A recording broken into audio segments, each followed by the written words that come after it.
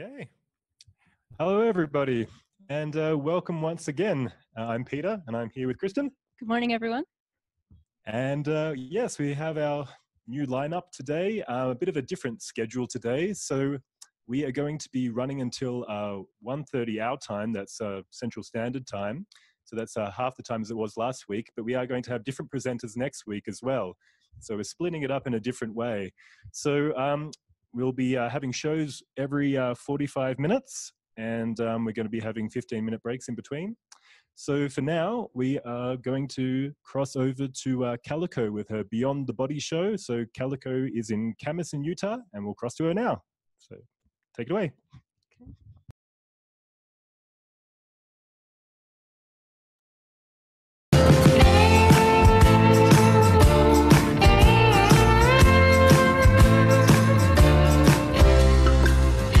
I am just a little runaway, 47 years and still I'm on the run. Afraid of love, I'm keeping God at bay. Spending days in a nightmare ain't much fun. I am just a little runaway, for my misery always blaming someone else. I'm really into judgment and delay, but only hurting me and I and myself.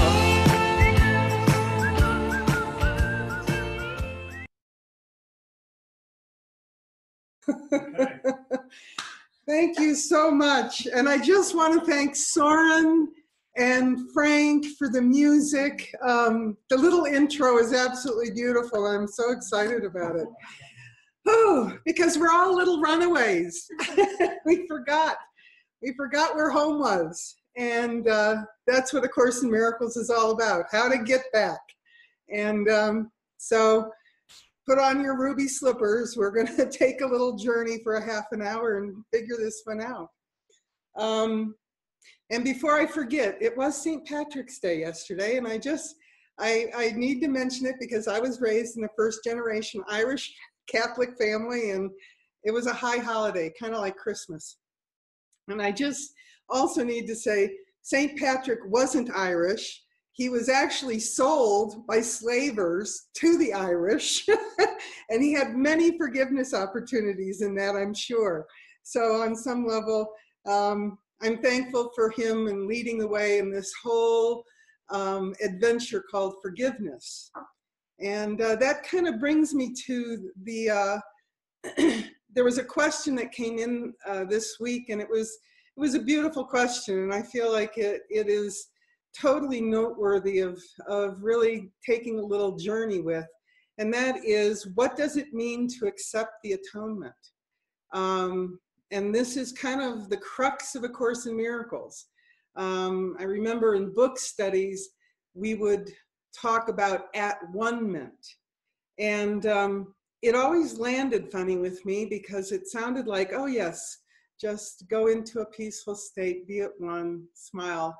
And then I'd go on to yell at the banker or, scream at someone on the phone or, and lose any sense of peace that that word might have brought me. So today I kind of want to explore this as a verb, not as a noun. To accept the atonement is actually an action. It's not a doing action. It's actually something that happens in the mind. And for me, I've been a meditator my whole life, and I used to go to sanghas and Buddhist temples and do group meditations just because I really enjoyed meditating with others, with a group of others. The problem was, and this was before really grappling with A Course in Miracles, the problem was I couldn't quiet my mind. And this came up recently down at La Casa. There was someone that was saying that they had a hard time meditating because they couldn't quiet their mind, and there was a sense of fear of even getting that quiet.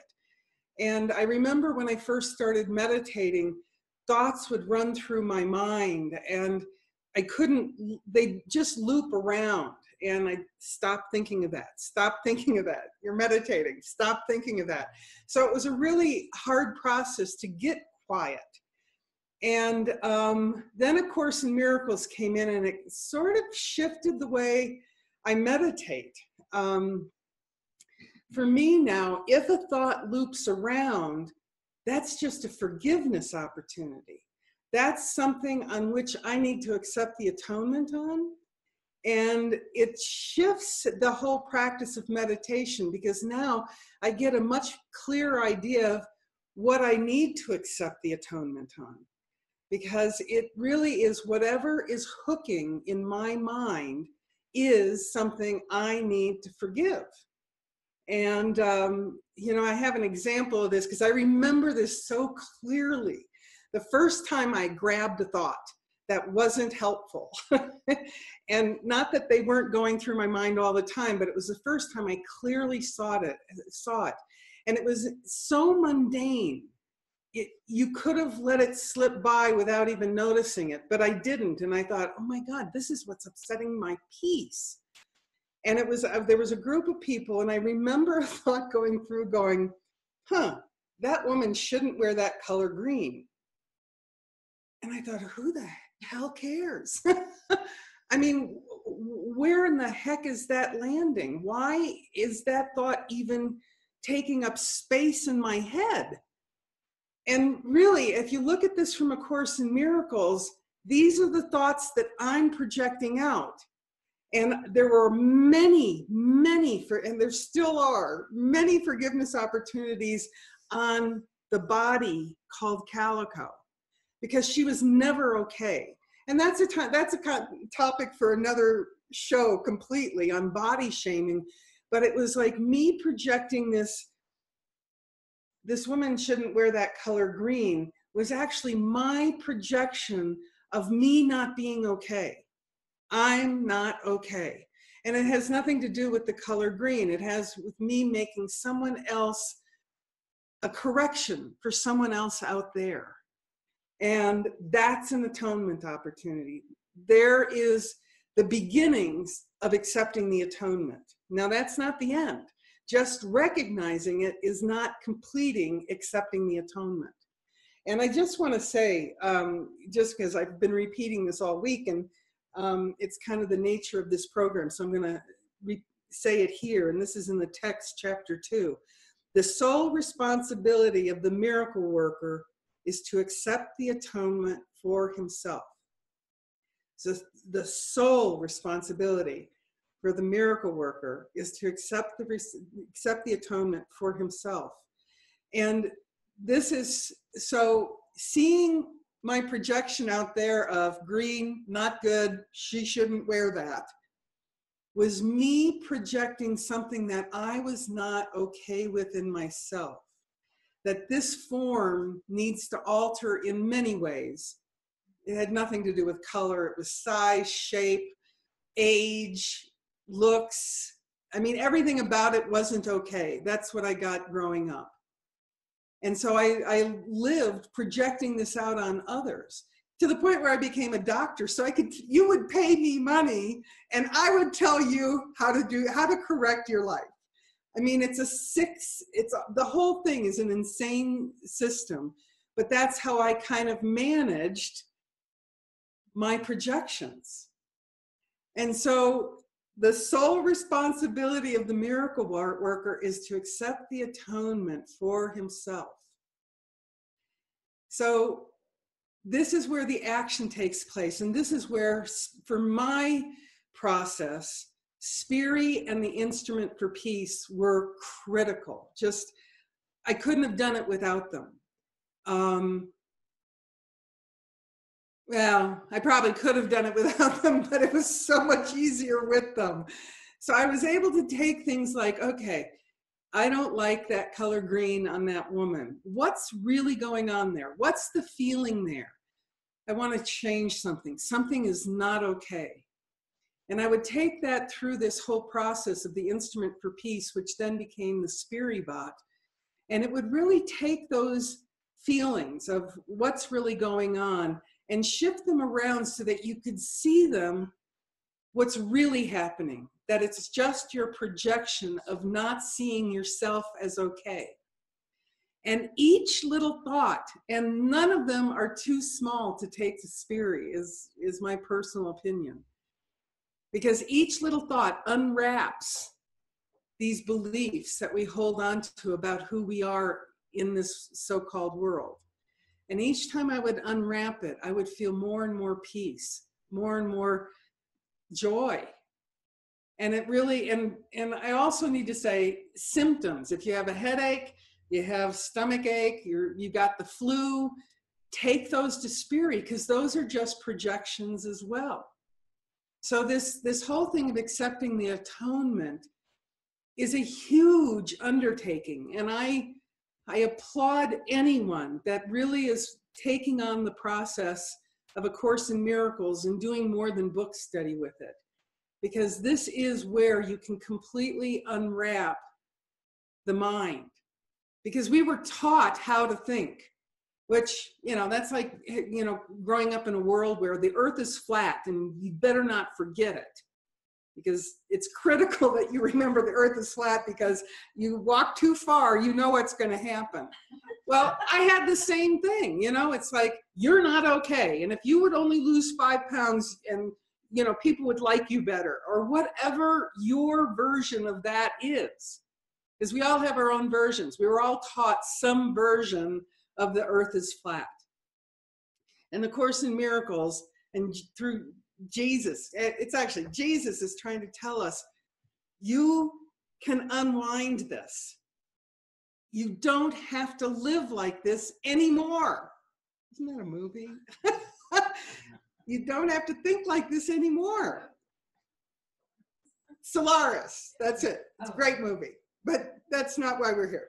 Anyway, the atonement really allows for this process to unwind. And so, David, his book, Unwind Your Mind, it's a great title because that's the process.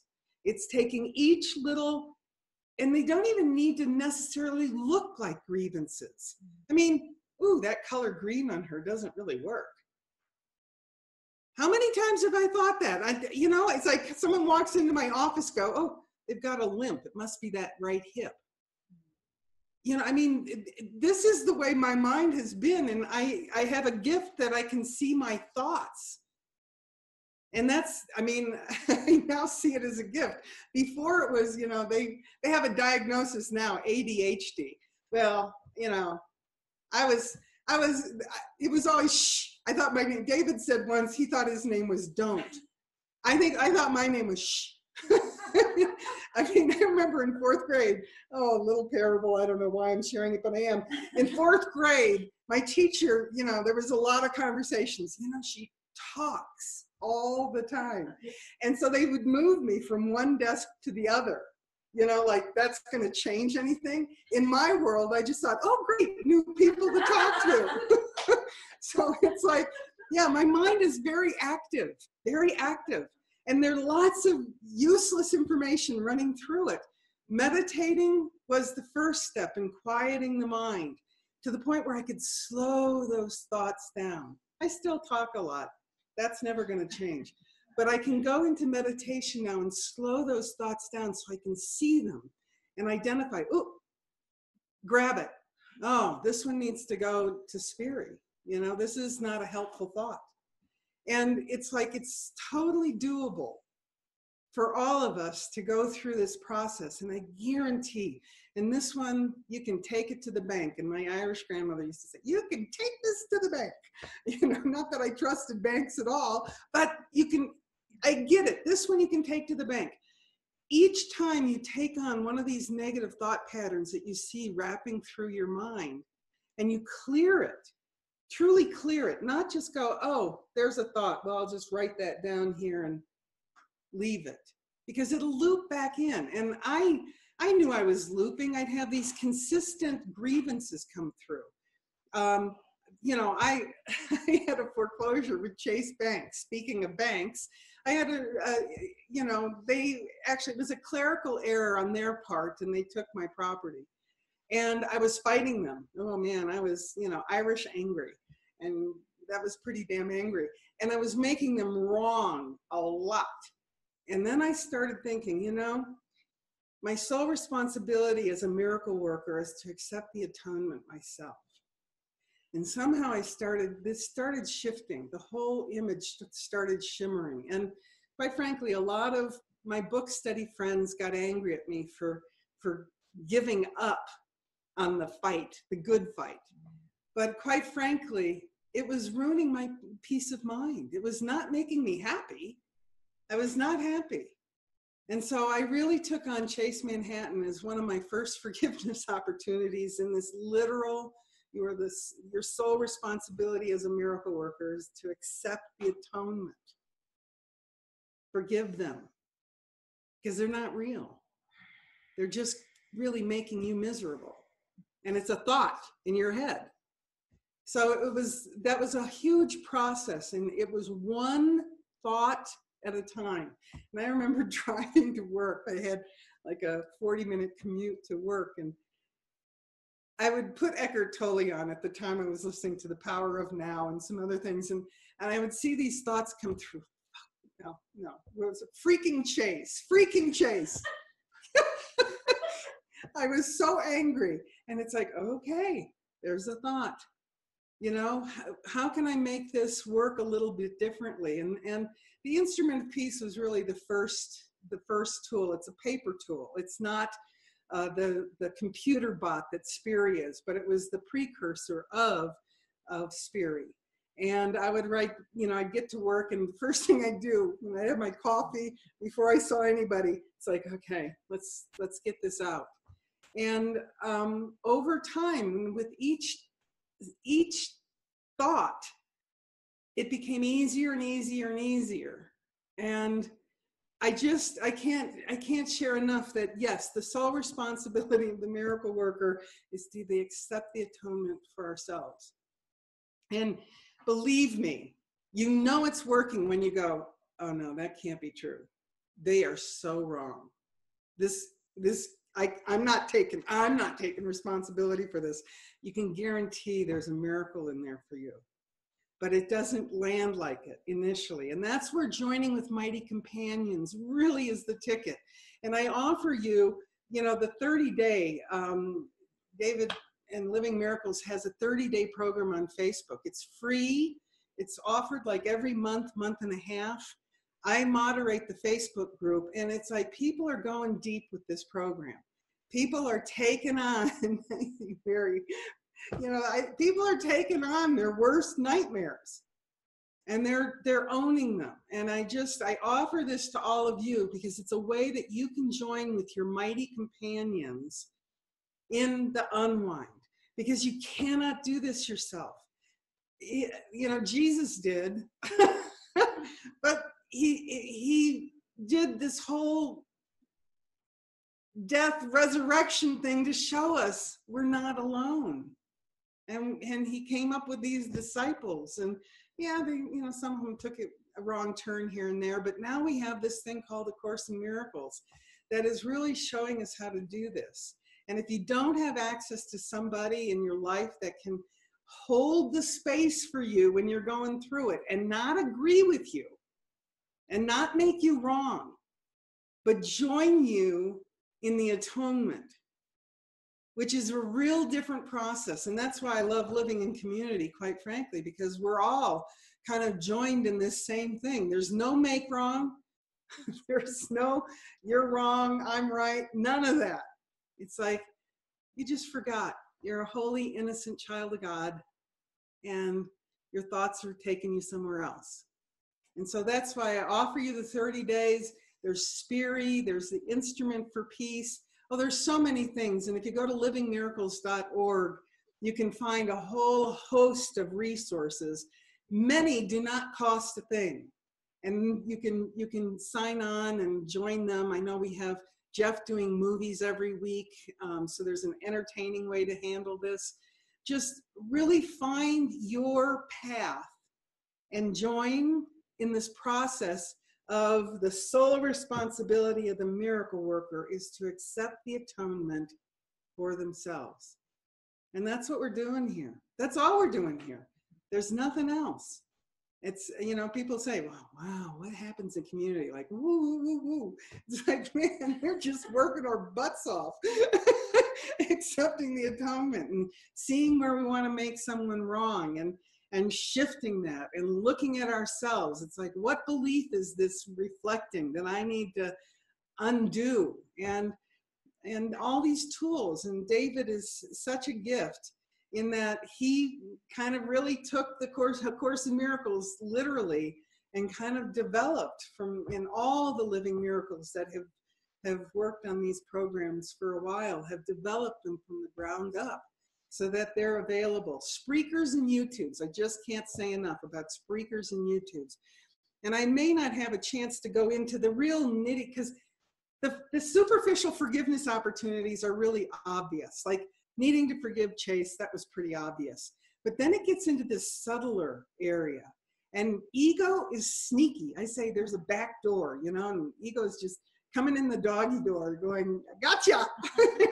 And it's like, you really need to watch out for these sneaky areas. And he just had a Spreaker come out. Let me get the name of it so that you can go. It's a 23-minute Spreaker, and it's fabulous. I've got it. Oh, a lesson in freeing the mind by transcending magic thoughts. A lesson in freeing the mind by transcending magic thoughts. Now, I thought magic thoughts, and they are. Magic thoughts are that which I use from the illusion to shift something in form. Okay, that's the way I held magic. But David takes it to a whole new level. If there's something that's being projected that you want to shift, like me wanting to make Chase Manhattan wrong and just have him get off my back and leave me alone and give me my home back, this is where transcending magic thoughts really comes to play in a very subtle way, because it's not on right, wrong. I thought I just heard something. It's not about, magic thoughts are when you see someone like wearing the color green, ooh, they shouldn't wear that color green. That's a magic thought. I'm trying to shift form, but I'm trying to make it so their life works better by shifting their form. Oh my God, this is sick. I mean, the insanity of how deep this goes. And you can loop over and over and over and make yourself just freaking nuts. And I highly recommend listening to that Spreaker. And I had to listen to it this past week about 5 times because there was something I was looping on, which I won't go into right now, but I was looping and I kept thinking, man, if this person would just get this piece, it would make their life so much easier. And then I could relax. And it's like, no, this is all for you. And so it's like, just take it gently, okay? And that's a pretty high level of you know, working with A Course in Miracles. So initially, just take the obvious ones, the ones that make you angry. You know, if you're annoyed at your boss or your lover or your child or your dog, you know, take those to spirit. You know, see those differently. And play with the whole process of accepting the atonement. But it definitely is a verb. It's not a om, I'm at one with everything, om. You know, that lasts for as long as you're thinking, I'm at one with everything. And then as soon as the phone bill comes in and they've done something wrong, and you got a call and you're on an 800 number and you want to rip someone's heart out, that's when the atonement really comes into play. So, the sole responsibility of the miracle worker is to accept the atonement for himself. This is the foundation of A Course in Miracles. This is where everything starts and stops. And David has many Spreakers. I mean, this last one I just love because it took me to a whole new level. But he has many Spreakers and YouTubes, and they're all free. And you can just listen to them and just put them on a loop. Listen to them. And if you don't, and here's a hint from someone that really knows, I love tips. This is a good tip. If, when David is sharing something, you don't understand, it sounds like this. If it sounds like that, You need to loop it, okay? Keep playing it. There's something there for you to get, and it needs to go deep, and you have some resistance up in your face that's preventing you from hearing it. That's all. So play it over and over and over, and I've done this so many times with David's stuff, I can't even tell you. And this last speaker was a huge chunk for me, because we're just all clearing this together. If we're here in the illusion, we believe in bodies, or else we wouldn't be here. And I just, it's like, just take heart. You're not alone. And there's a lot of us joining together in this process at this point. You can find help. You can find mighty companions to do this with. You don't have to do this on your own. So I have a little Rumi quote. I love Rumi. He quiets my mind, which is not an easy thing to do. And this is about Rumi's take on accepting the atonement. The fault is in the blamer. Spirit sees nothing to criticize.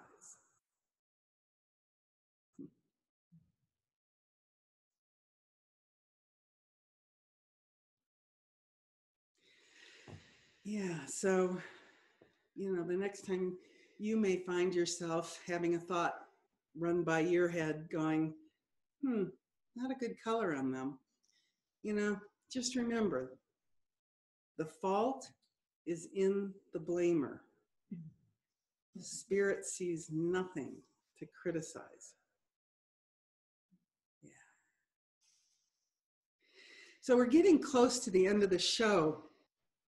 And I just want to say, stay tuned to LM Virtual today, because we have a whole series of programs, good juicy programs for you to join together. We have a whole Sunday worth of enlightening material to kind of shine some light on the awakening process. And, Living Miracles is an incredible opportunity to join. And Sundays we're kind of giving you our day. So I do want to end with a quote that I started with in the last program. And I'm not always going to be the only one on these programs. I just need to say, it's just the guidance was go for the groundwork, which is the sole responsibility of the miracle worker is to accept the atonement for himself. And then this is one of my favorite pieces, and where the beyond the body kind of came from. It's one of the obstacles to peace in A Course in Miracles. Yet would I offer you my body, you whom I love, knowing its littleness. Or would I teach that bodies cannot keep us apart? Mine was of no greater value than yours, no better means for communication of salvation, but not its source. No one can die for anyone, and death does not atone for sin. But you can live to show it is not real. The body does appear to be the symbol of sin, while you believe that it can get you what you want, while you believe that it can give you pleasure. You will also believe that it can bring you pain. To think you could be satisfied and happy with so little is to hurt yourself, and to limit the happiness that you would have calls upon pain to fill your meager store and make your life complete. This is completion as the ego sees it. For guilt creeps in where happiness has been removed and substitutes for it. Communion is another kind of completion, which goes beyond guilt because it goes beyond the body. Bye, you guys. Until next couple weeks. It was just a tiny man at which the Son of God remembered not to laugh. We built an altar made of hate and fear. We let the ego live on now.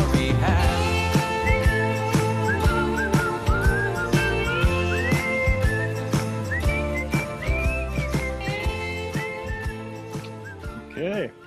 Well, thank you so much, Calico. And we have another show coming up soon. So in 15 minutes time, we're going to have Access Miracles with Dan and Marie and their special guest, Kristen. So join us in 15 minutes. Bye.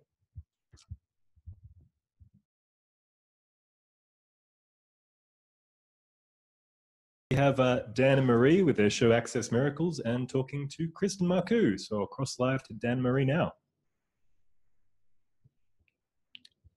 Good morning, everyone.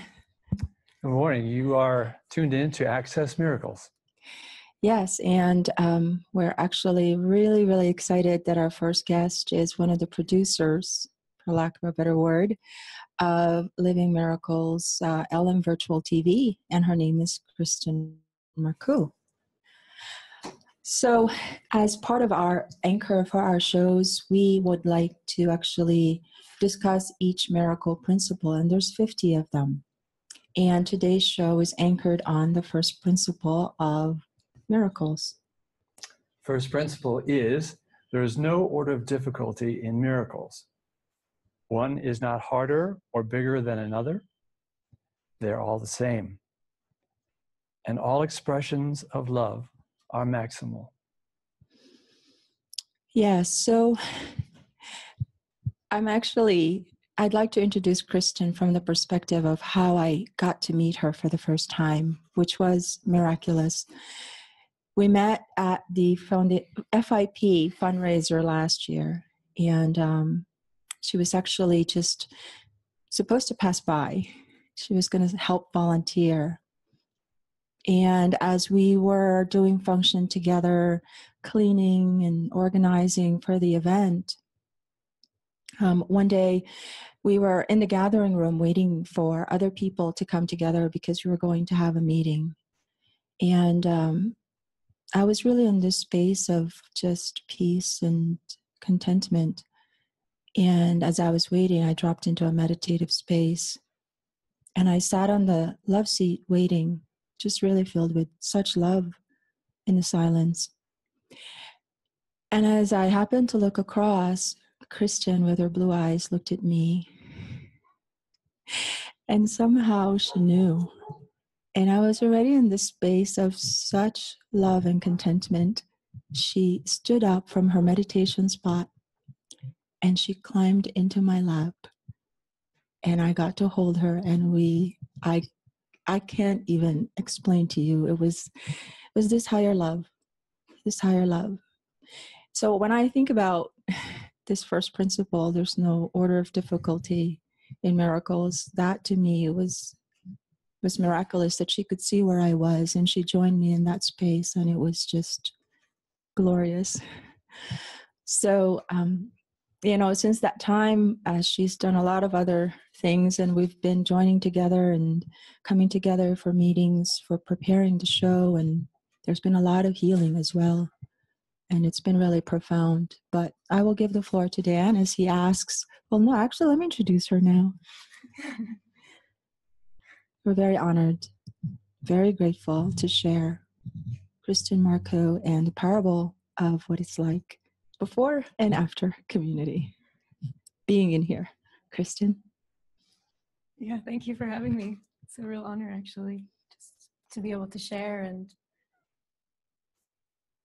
like, there's so much that seems to happen behind the scenes of these shows that like what you see is just what happens on camera, but there's just so much heart and care that goes into it. And that was part of my inspiration for just being a part of these shows, was to just really, as a way and the reflection of supporting the vibrancy and the expansion in my own mind, is just to really support my brothers. And so, yeah, I just feel like it's a really amazing time right now. And I'm really honored to be here and just offer whatever is there. That's great. Here we go, Dan. Okay. Yeah, you came, I was already at La Casa in Chapala, Mexico, when you arrived. And I hadn't met you before. And I found out actually that you had been in community and then you had left and then come back. And so my first question is, What was the impetus for leaving and then coming back, and then and what were the changes that occurred during that time for you? Yeah, thank you. It was what felt like huge milestones or turning points in my life.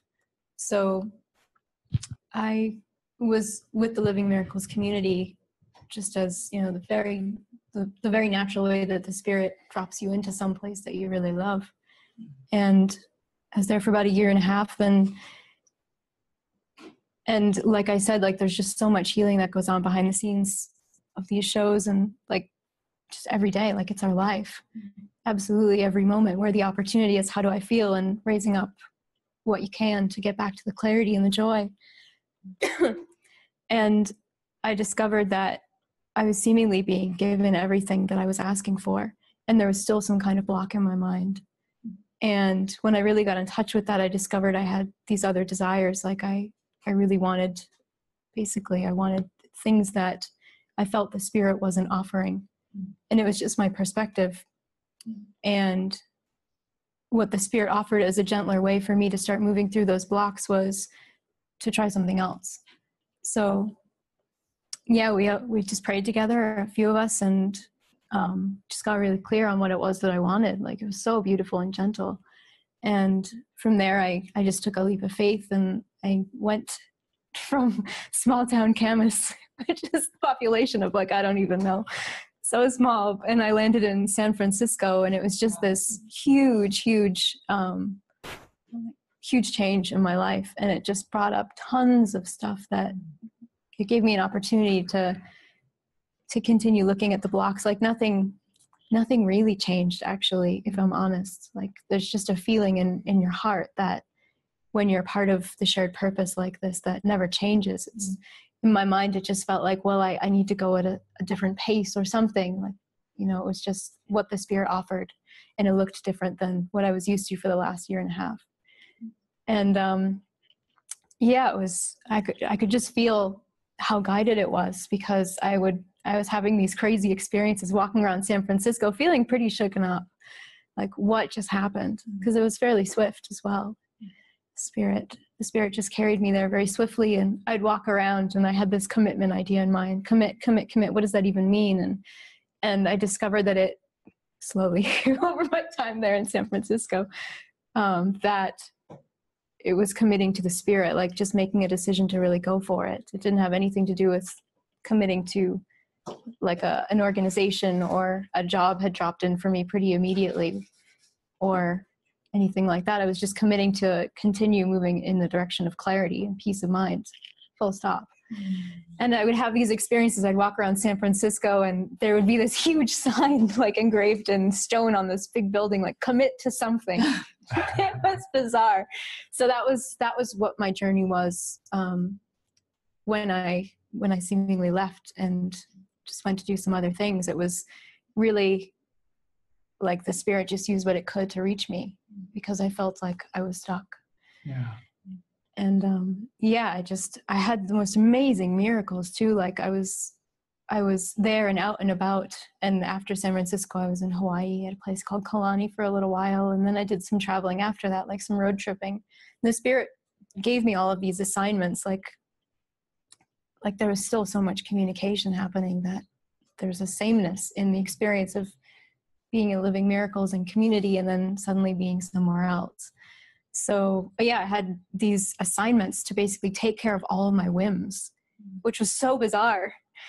So like I got tattoos within the first few weeks of leaving, and it was given me to travel. I worked for this adventure travel company, and just had these really amazing miracles there, because it was the same thing. Like I just heard Jesus very clearly in my mind one day as I was sitting in training at a job, and I was like, you have got to be kidding me. Like, you give me a job? Like, no, I'm moving backwards. Like I had all of these judgments about the way that it looked, tons.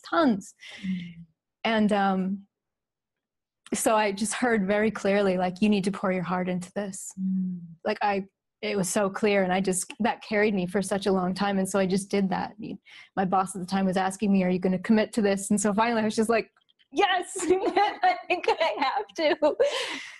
And yeah, I got to like play out a lot of my whims there too. Like I traveled across the country twice and just met this amazing group of people. And I experienced something like a rolling community. I lived on a bus for 30 days and traveled across the country. And really, there's just too many miracles to name. It was so deep and profound. And when do you think you started actually recognizing that you were hearing spirit, as opposed to, oh, this is just a passing thought, or I know that in my life I didn't really recognize these intuitive thoughts were from spirit? There were times when it was like, wow, that's pretty strong, but most of the time not.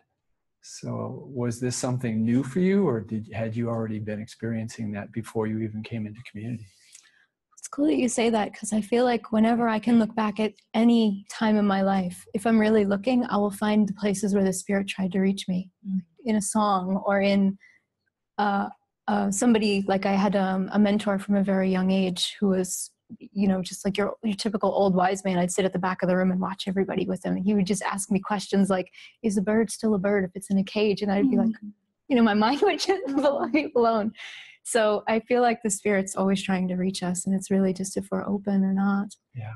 And then just the process, my experience has just been, how much more can I allow the spirit to reach me? Just continuously. Yeah, and I just feel to mention that when you arrived at the monastery in Utah, it was remarkable to me because how you just, it's like you landed like a feather and you fit right in with everything that was going on. You just felt like you were always there. It was amazing to me, this experience of watching you. Like in form, I could see like your body and everything, and I didn't see you before when I was there. And then one day you were there and it just felt like you were always there. That was the experience I had of you when you landed during the time for preparation for the fundraiser. And I thought it was so beautiful. Like for me, the experience was just watching and seeing like, it's never about the form, is it? It's about the feeling. And I could feel you were always there, but your body wasn't there. It was really remarkable. Yeah, that was part of the gift of me seemingly going away. I got to see the sameness. Like when I was actually on that bus trip driving through a canyon in Utah.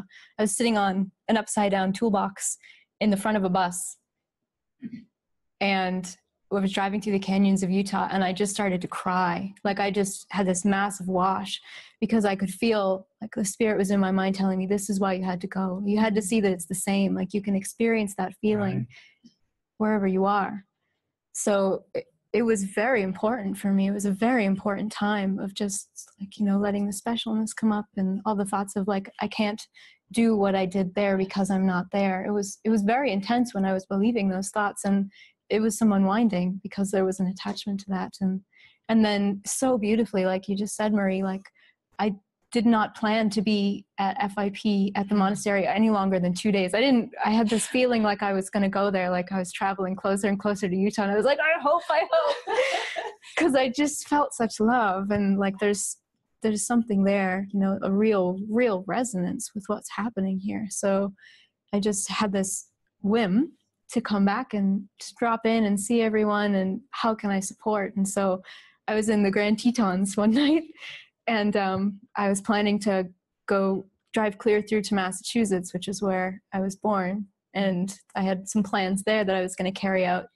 And I think I texted Nicholas actually, and I was like, okay, yeah, I think I could be there tomorrow if you need some help. And he just immediately was on the phone. I was like pacing. I was having this huge reaction, but he was like, yeah, you can come. And I think it was Jason and Suzanne that called me, and they're like, yeah, come and support. And I was like, okay, well, I was traveling with somebody else at the time, and he was, we were together and pretty involved in, or like, what's the words?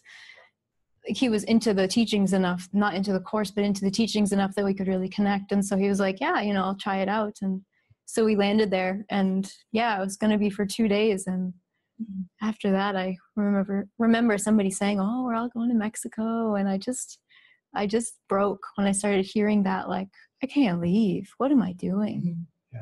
I can't leave. It's here. Like, this is where my heart lives right now. Yeah. Well, and it's obvious. Apparently, not long ago, you were walking along the lakefront called the Calico here in Chapala, and you broke out into a song of Alleluia. What was with that?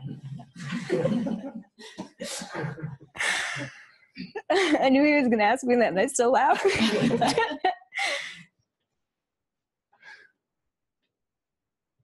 Yeah, I feel like this time, we're in this really beautiful expansion time, and extension, extend is a way of lifting yourself. And I feel very inspired by that lately. That's why my hand went up for these shows initially, because it was like, I want to be involved in that. That feels amazing. And so, yeah, I was walking along the Malacom with someone else, and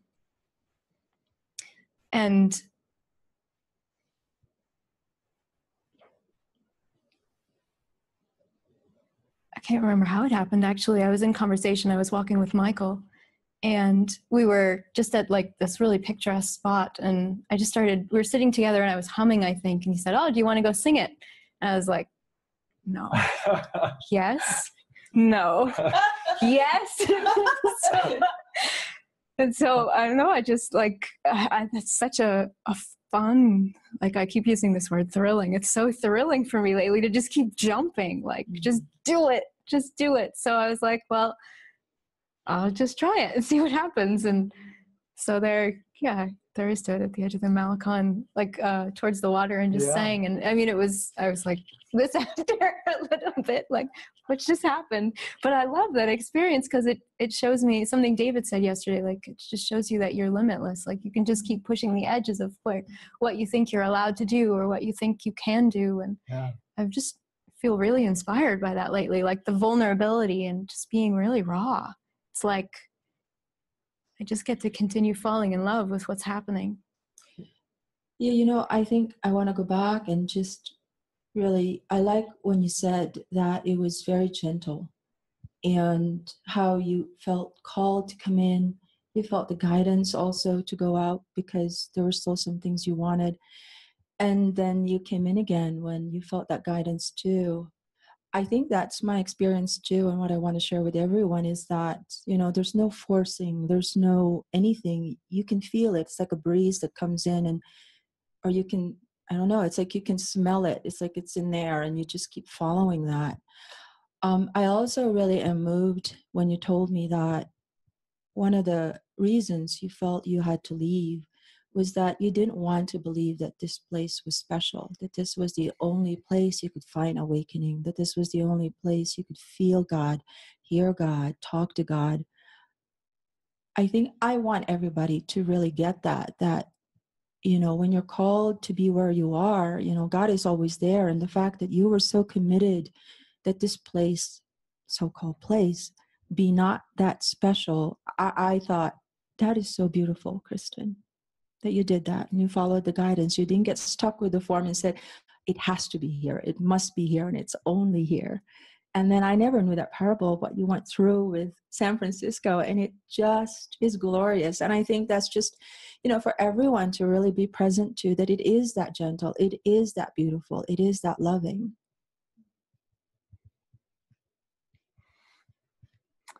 Yeah, I another thing I noticed about you that was, I think for me, an inspiration, was that you seem to be driven by something that is actually an enthusiasm and an inspiration and a way of sharing that we all pick up on. And you pass that on to us. And in particular about the show, about extending like we're doing now. And I wondered, is there anything in particular that has brought this on in you? Is it an experience that, have you always been this enthusiastic about things, or is this just something that we've inspired in you? I don't know if I've always been this enthusiastic. Maybe. I think it always has lived there. Like I said, at least lately, like I just feel so like there's such a fullness and a richness in my heart, and just this leaning into it with all of this extension and like just letting it be really raw and vulnerable. Like the miracles have started to build the trust enough that I can continue and, you know, take maybe seemingly bigger leaps of faith. Like we were sitting in a gathering the other night and somebody said, Peter said, Kristen's got a song. And I was like, what? So, do you want to come sing it in front of the group? And I was like, yeah, I do. Like, it's just that feeling of like, I'm just going to go for it and see what happens. And then, because when I keep doing that, like this is where the enthusiasm comes in. I feel like I just want to share this with everybody, because it's like a roller coaster ride. Like it's like, I don't know, maybe more like skydiving or something, you know, like not maybe the ups and downs of the roller coaster, but just do it. Yeah. Just jump. I feel really inspired by that. And I don't know if it's just because, you know, that's my healing and like maybe a shyness and stuff early on in my life, but I just am really inspired by that. And so that's the vibrancy and the expansion. I can't help but share that because it's so, I just want to spread it, you know? Well, is that something spread it everywhere? Is that something you can like encourage our audience with? You know, I mean, really. Take the leap, whatever it is you've been thinking doing, about right?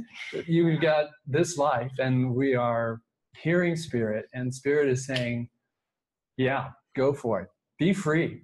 And so it takes all kinds of different forms, right? And I think that I sat in a place where I was I felt like, I really needed to extend, and I did some of that, but I never got up in front of a lakefront group of people and went, hey, listen to this. No, that didn't happen. But why not? You know, this is great.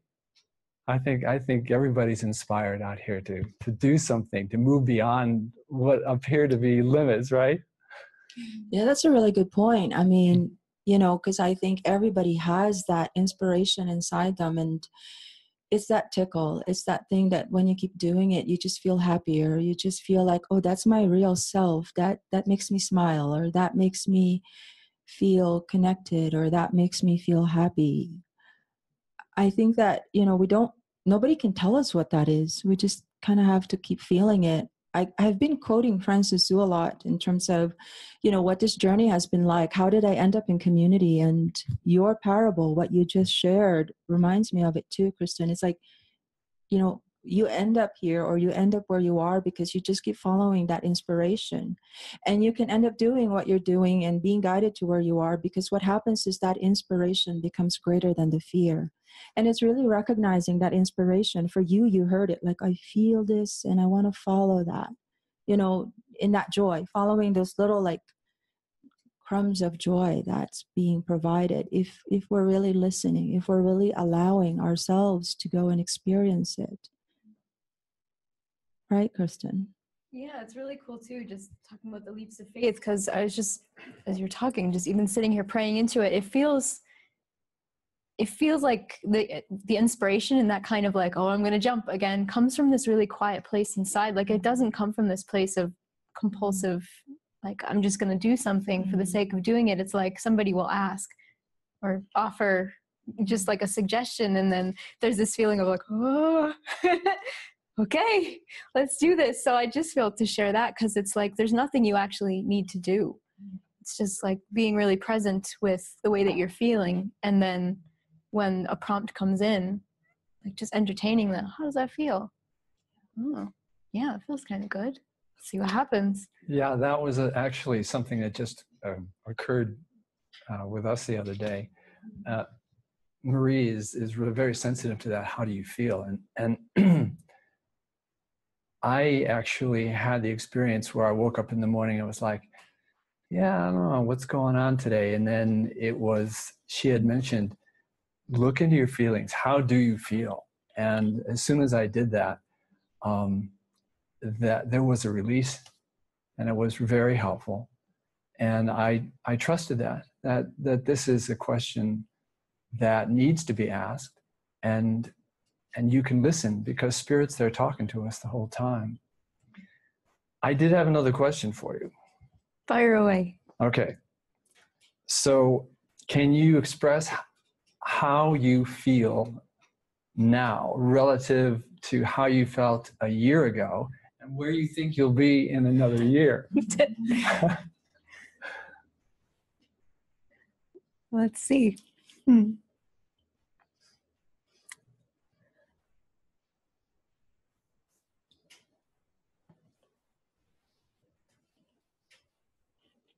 I feel like it's, I don't actually know that I can pinpoint years, like based on dates and where I was or anything like that, but it's more like, I feel like there's more of an allowance in my mind to let the Spirit work with me and to just be listening and following perhaps more swiftly and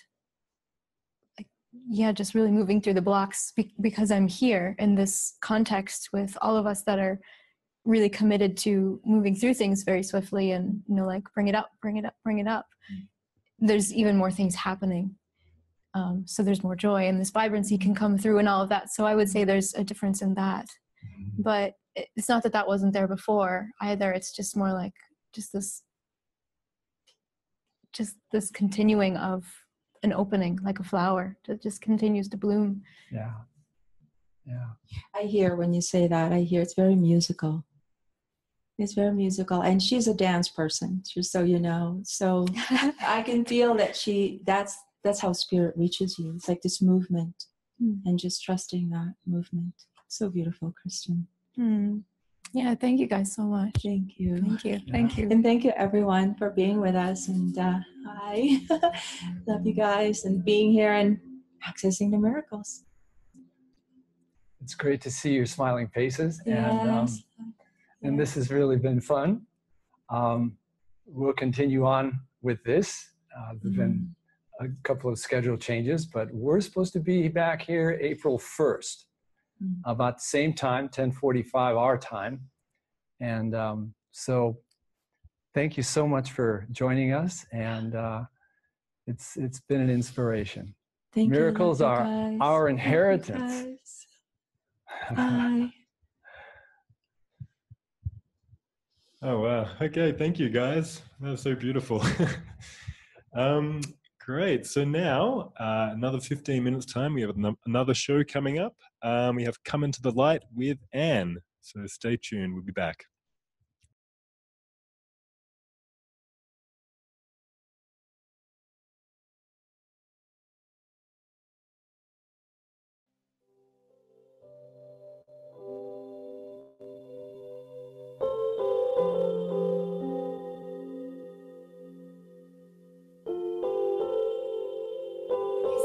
Music can be a means for enlightenment because like the depth of causation is that mind is causative, and so even though music can have seemingly such a profound effect on us, it stirs up emotion, it stirs up memory.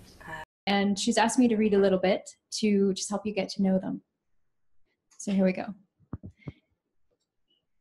I'd like to introduce everyone to Anne and the 3 people being interviewed by her today from Sweden: Sylvia, Thomas, and Iwa-Britt. They have come together in translating projects for the common purpose of awakening. Sylvia came to the course in February of 2014 when her friend came by one day with a book. It was A Course in Miracles, and she soon realized this was the book she'd been waiting for all her life. She found Living Miracles soon after and attended a retreat in Stockholm with David. It was there she realized that David was her teacher. He didn't try to pretty up the journey. He was honest, uncompromising, and direct, which she liked. Sylvia later went for a devotional stay in Spain to translate and met Anne. Sylvia's husband Thomas came to the course through Sylvia, and they study it together. When Sylvia started translating one of David's books into Swedish, he thought, "Oh, what a great job," and nothing more. After a while, he wanted to read a new book and thought, why not proofread Sylvia's translation? And so their journey together into the project began. Iwa-Britt found her course book in 2003, which she had bought in the 1980s. She felt she'd come to an end of a road leading nowhere, was depressed and very low. When she finally opened the book, it was like opening a treasure chest and an answer to a deep prayer. Quite unexpectedly, she then met an old friend and told her she was reading the course. Her friend started to cry with joy and exclaimed that was her path, her life, and Iwa Brett had met her first mighty companion. Her journey with Living Miracles began in 2008 at a retreat with David and Jenny, which was life-changing. Her two sisters saw Iwa Brett's transformation and started to study the course too. Back then, she translated one of David's books, A Glimpse of Grace, and when Anne asked her about proofreading, she felt the joy to say yes to collaborating with Sylvia and Thomas. She felt lifted into a new big wave, into the unknown. Take it away, Anne. Oh. Take it away. Sorry, you're not going to Anne just yet. We've got this beautiful introductory song with Emily and Susanna. That's where you're going.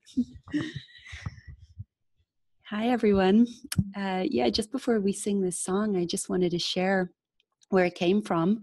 It's called Come Into the Light, fitting for Anne's show. And actually, Anne asked us if we would be able to sing something original on her show. So Susanna and I came together and we said, well, let's just improvise and see what happens. And this song came out of it. So it's the first song that that's come through us together. So it feels beautiful to share it. We shared it last week, but to share it with you again this week.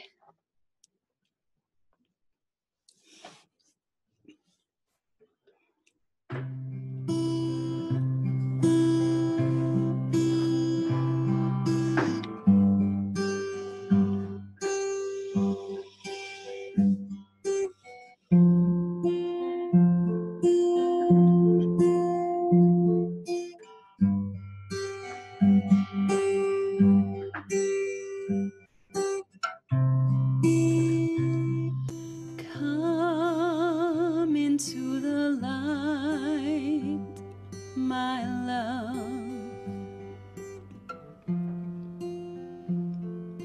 Join me in the light, my love. Come into the light, my love.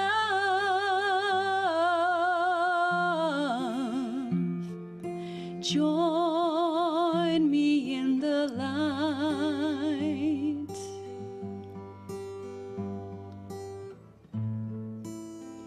Take my hand, I'll guide you there. Take my hand, I'll lead you home.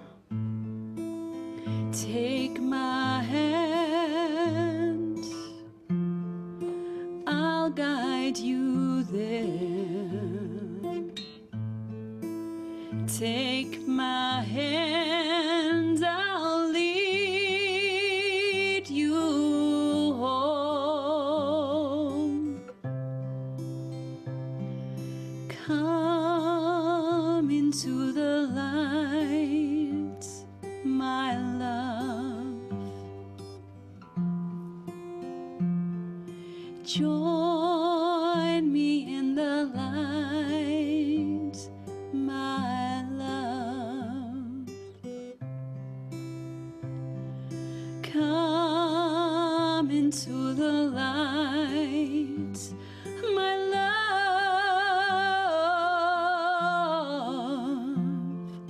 Join me in the light,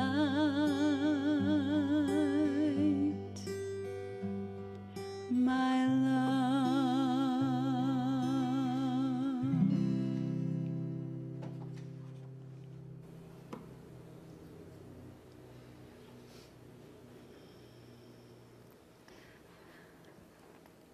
Hi everyone. Thank you so much for the song. That was beautiful, and very warm welcome to my guests today, Thomas, Sylvia and Iwa Brett. And I'm going to get straight to asking you questions because, hopefully we'll get through them all. We'll see. For our viewers, can you tell them how the project, you know, that you found inspiring even. Maybe it's expiring, who knows, is beneficial for your awakening. And I don't know who wants to speak about that first.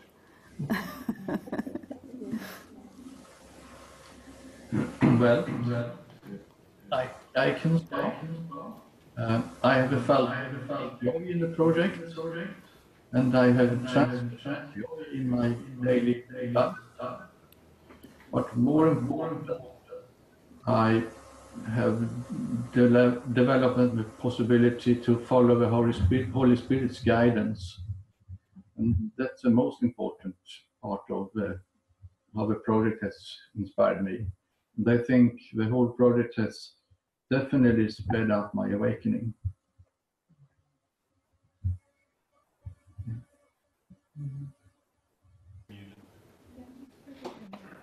And for me, I can say... Okay, carry on, you, Brett. Yes, I just want to say that it was such a help that you came in with that question from Spain when you and Sylvia were together. I hear myself in the echo, but I don't know. So it was so beautiful to have the opportunity to come in and proofread together with Thomas and Sylvia. Thank you.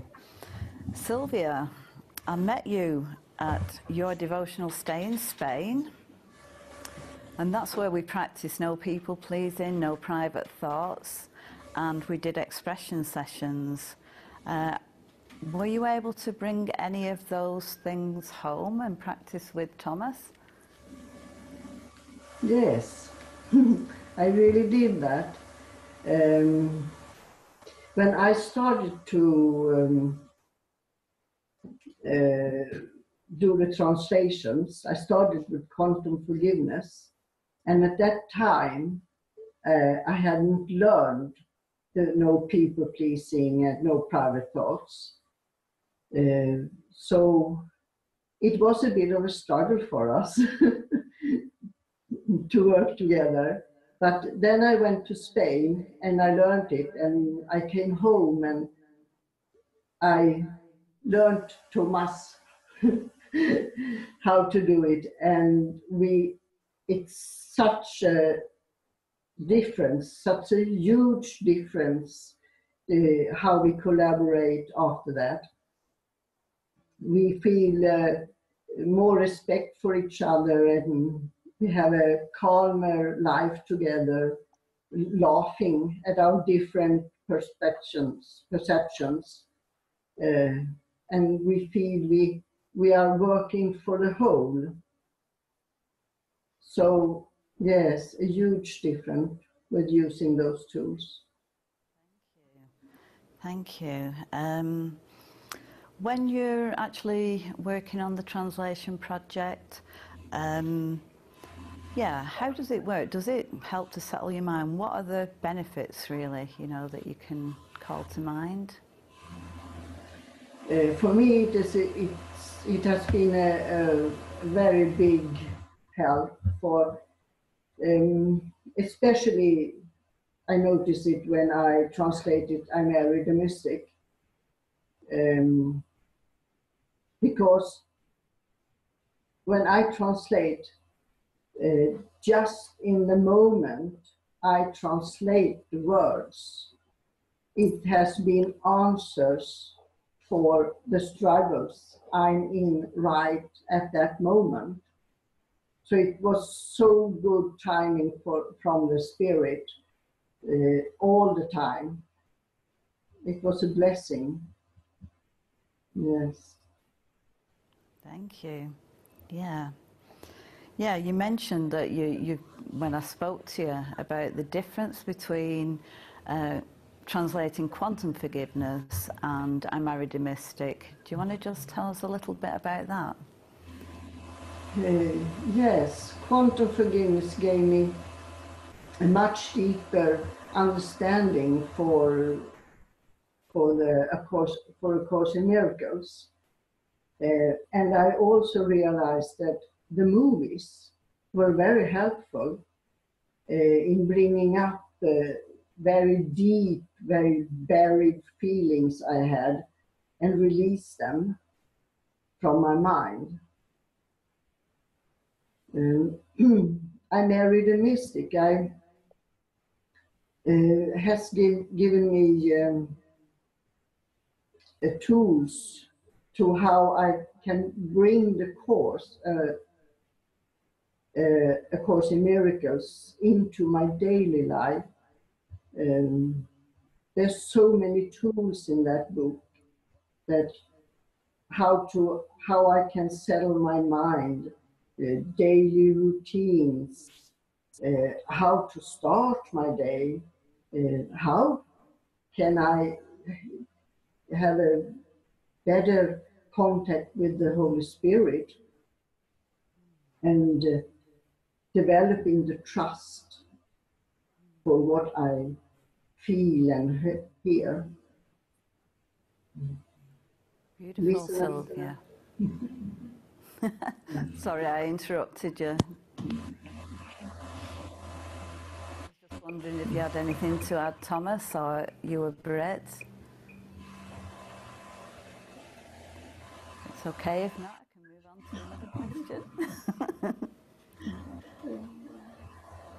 I just can agree. Quantum of Forgiveness gave me too a better understanding of A Course in Miracles.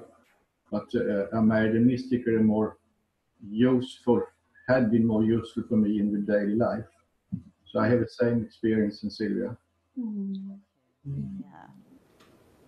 Okay.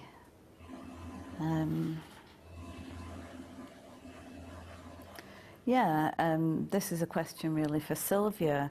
When I spoke to you about the interview, you said that the experience of translating and proofreading with Thomas has brought you from a very special type of relation into a more holy, or the beginnings of a more holy relationship. And that just felt really beautiful when you were telling me about it. And I wonder if you can expand on that, tell me a little bit about the changes that have occurred in your relationship. Yes. At first I think we just stopped to project things, feelings on each other, and we have developed a much deeper respect for the other person. We are more tuning in and listening to what the other people are saying. We don't judge each other for saying or thinking or having other opinions. And when something goes wrong, as you call it, we often laugh. And that wasn't the case before. So, and not so much feeling of pride. I can't say I was wrong. It's just my pride. I want to keep my pride. Now we can both say, oh, that was wrong. I had wrong. And it feels so good. Yeah, I can feel it. That's beautiful. This is a question that I'm going to direct towards you, Britt.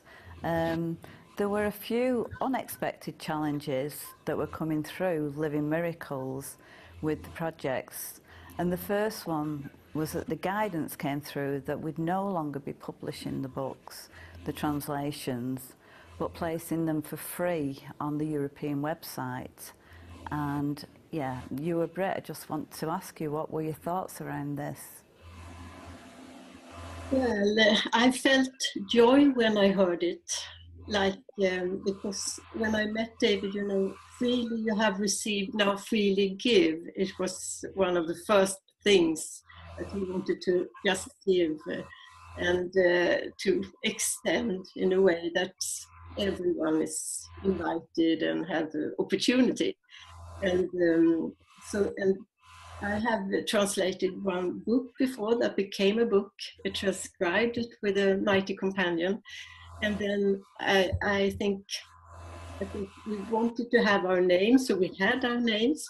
But this time I had no feeling of that because I was like the third leg on a tripod. So I had no expectations, and but I could see now when it came up that it was very interesting to see that with no expectations.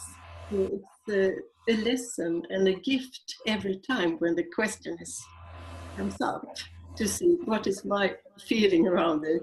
So it was very beautiful that we was asked and we shared about this. So, thank you, Ewa Britt. And this is directed to Sylvia because I know that you had some stuff to work through around this, Sylvia. And it was around the desire to actually have your names in the translation, in the translated book. And yeah, can you talk a little bit about your feelings that came up around that and how you decided in the end that you didn't actually need or want that recognition? Yes. I always felt that doing the job, translating, and it takes a lot of time, but it was just a joy to give my time to the project. But when it came to the names, I had slightly different feelings. It really hurt my pride. Here we go again with the pride. So I just had to look very deep into that. From where did it come? Why did I feel like that?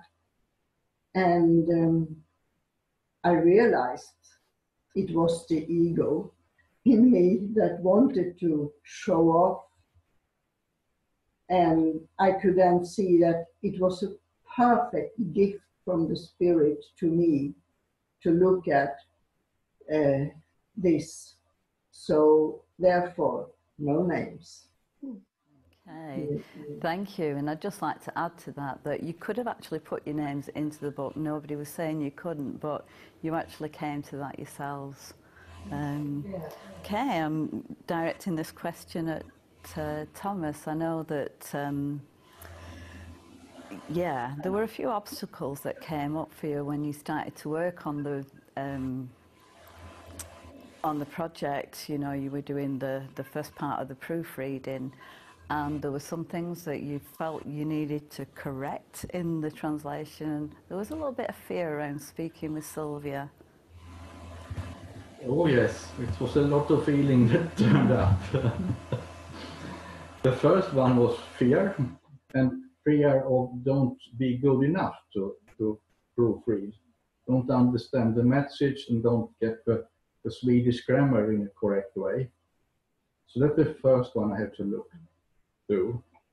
Next one was actually guilt. I looked for faults. When everything was good, I didn't say anything, but when I found something was wrong, I had to tell her. So in a way, I felt guilt for just looking for problems. And the third thing was attack feelings. When I was to tell Sylvia she has, in my opinion, translated wrong, it's easy to say, I'm better than you. I found the wrong things you have done.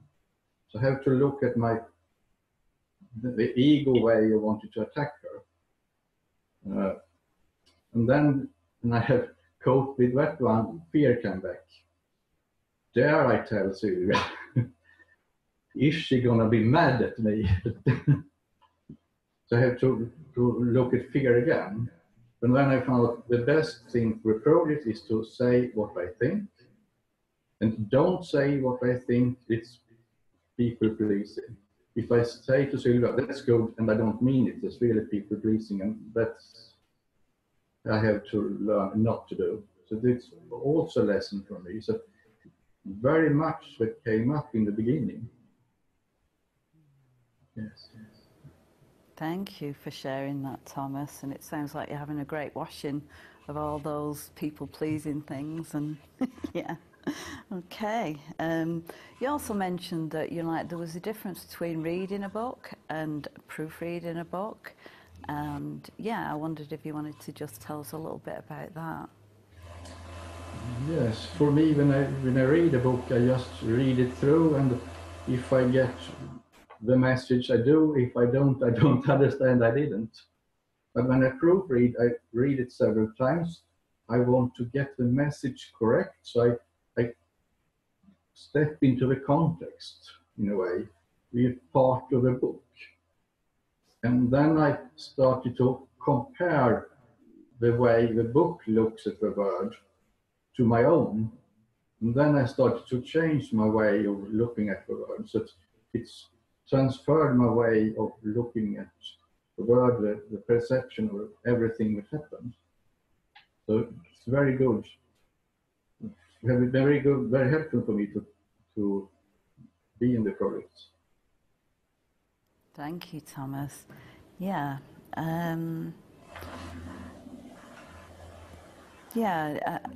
You also talked a little bit to me about, like the transfer of training, really. Like it was like you were focusing in on a particular project, but how that affected your life in a wider way as well. I have been taking the experience from being the project into the real world, so to speak. I found when in the project, it's very fun to do it, and it has given me a lot of inner peace. And I also found that time just disappeared. And that, for example, I take it to my daily life. And for example, when I go to the grocery store and you have two queues and you choose the wrong one, before I was angry. How could I choose the wrong one? Now I just choose one, don't think why. Stand there, look at the people around, and if it takes 2 minutes or 5 minutes, who cares? It's nice to just talk to the people and look at them and smile at them. That's beautiful. That's the miracle, isn't it? The complete change in perspective on that. Thank you. Sylvia and Thomas, you've just moved very recently, a couple of weeks ago, to a new location.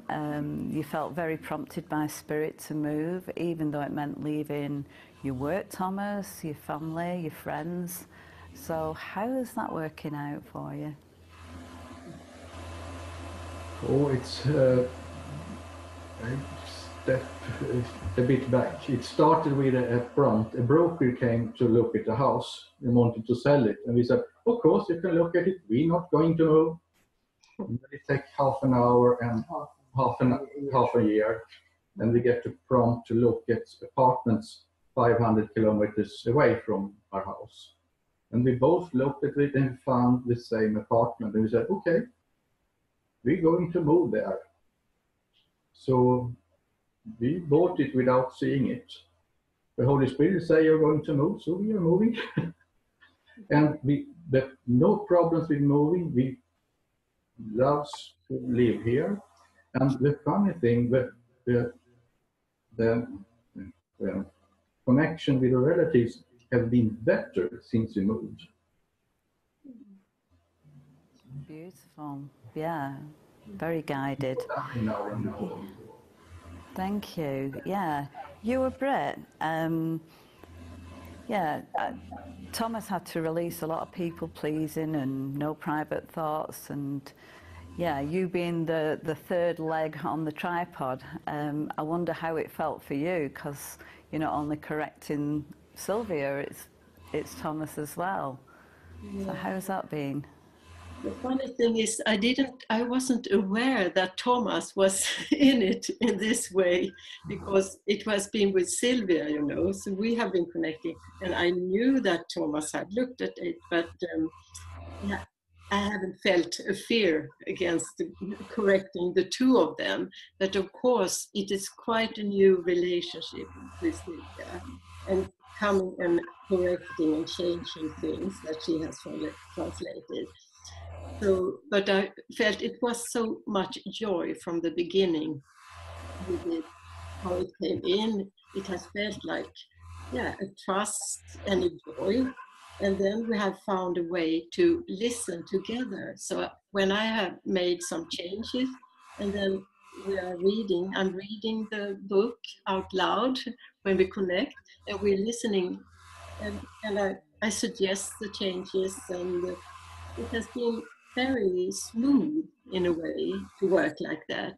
But of course, I can see that it's a bit of a fear, but we can express it many times when we feel if it comes up a fear. I can express it and share it, and we are looking at things in that way together. So that's so beautiful to have an opportunity. It's like an expression session, also being in this function together. So very helpful for me.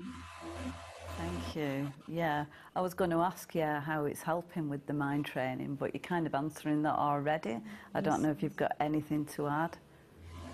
I think it's so beautiful. For me, it has been a very beautiful way to connect and to be in relationship and also have a joint purpose, having something to work with, and at the same time getting to know each other better and trust more to express. You were great, thank you.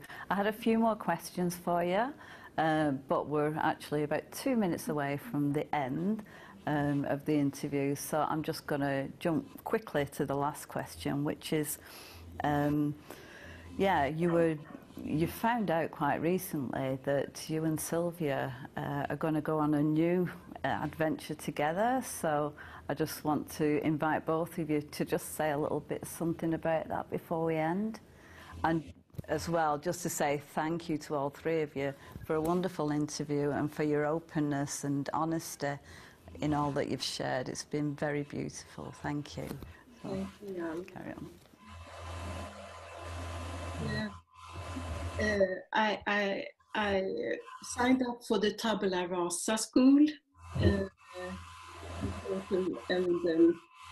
I didn't know that Sylvia also signed up. So when we shared about it in our Zoom group, she said that she had done it, and that was a miracle. It feels so beautiful. It just came in very quick. Yes, it's lovely to have the opportunity to do this together with you, Eva-Britt.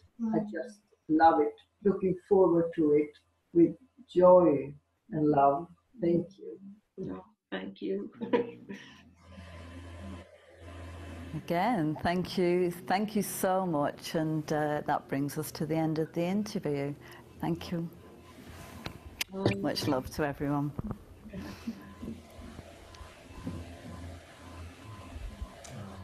Thank you so much, Anne, and thank you to your guests as well. It's so beautiful to hear what goes on behind the translating of the materials and how the healing kind of spreads out from just working with these materials in such a guided way. So, thanks again. We are going to have another 15-minute break, and then we are going to go with Emily with her Song of Prayer show. So, join us again in 15 minutes. In the studio with us, so take it away, Emily, we have the Song of Prayer. Here we go.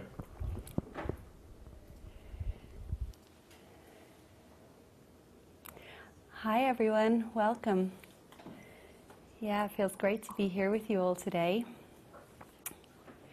And I just thought I'd begin with sharing a little bit about my inspiration for even why I want to do this show.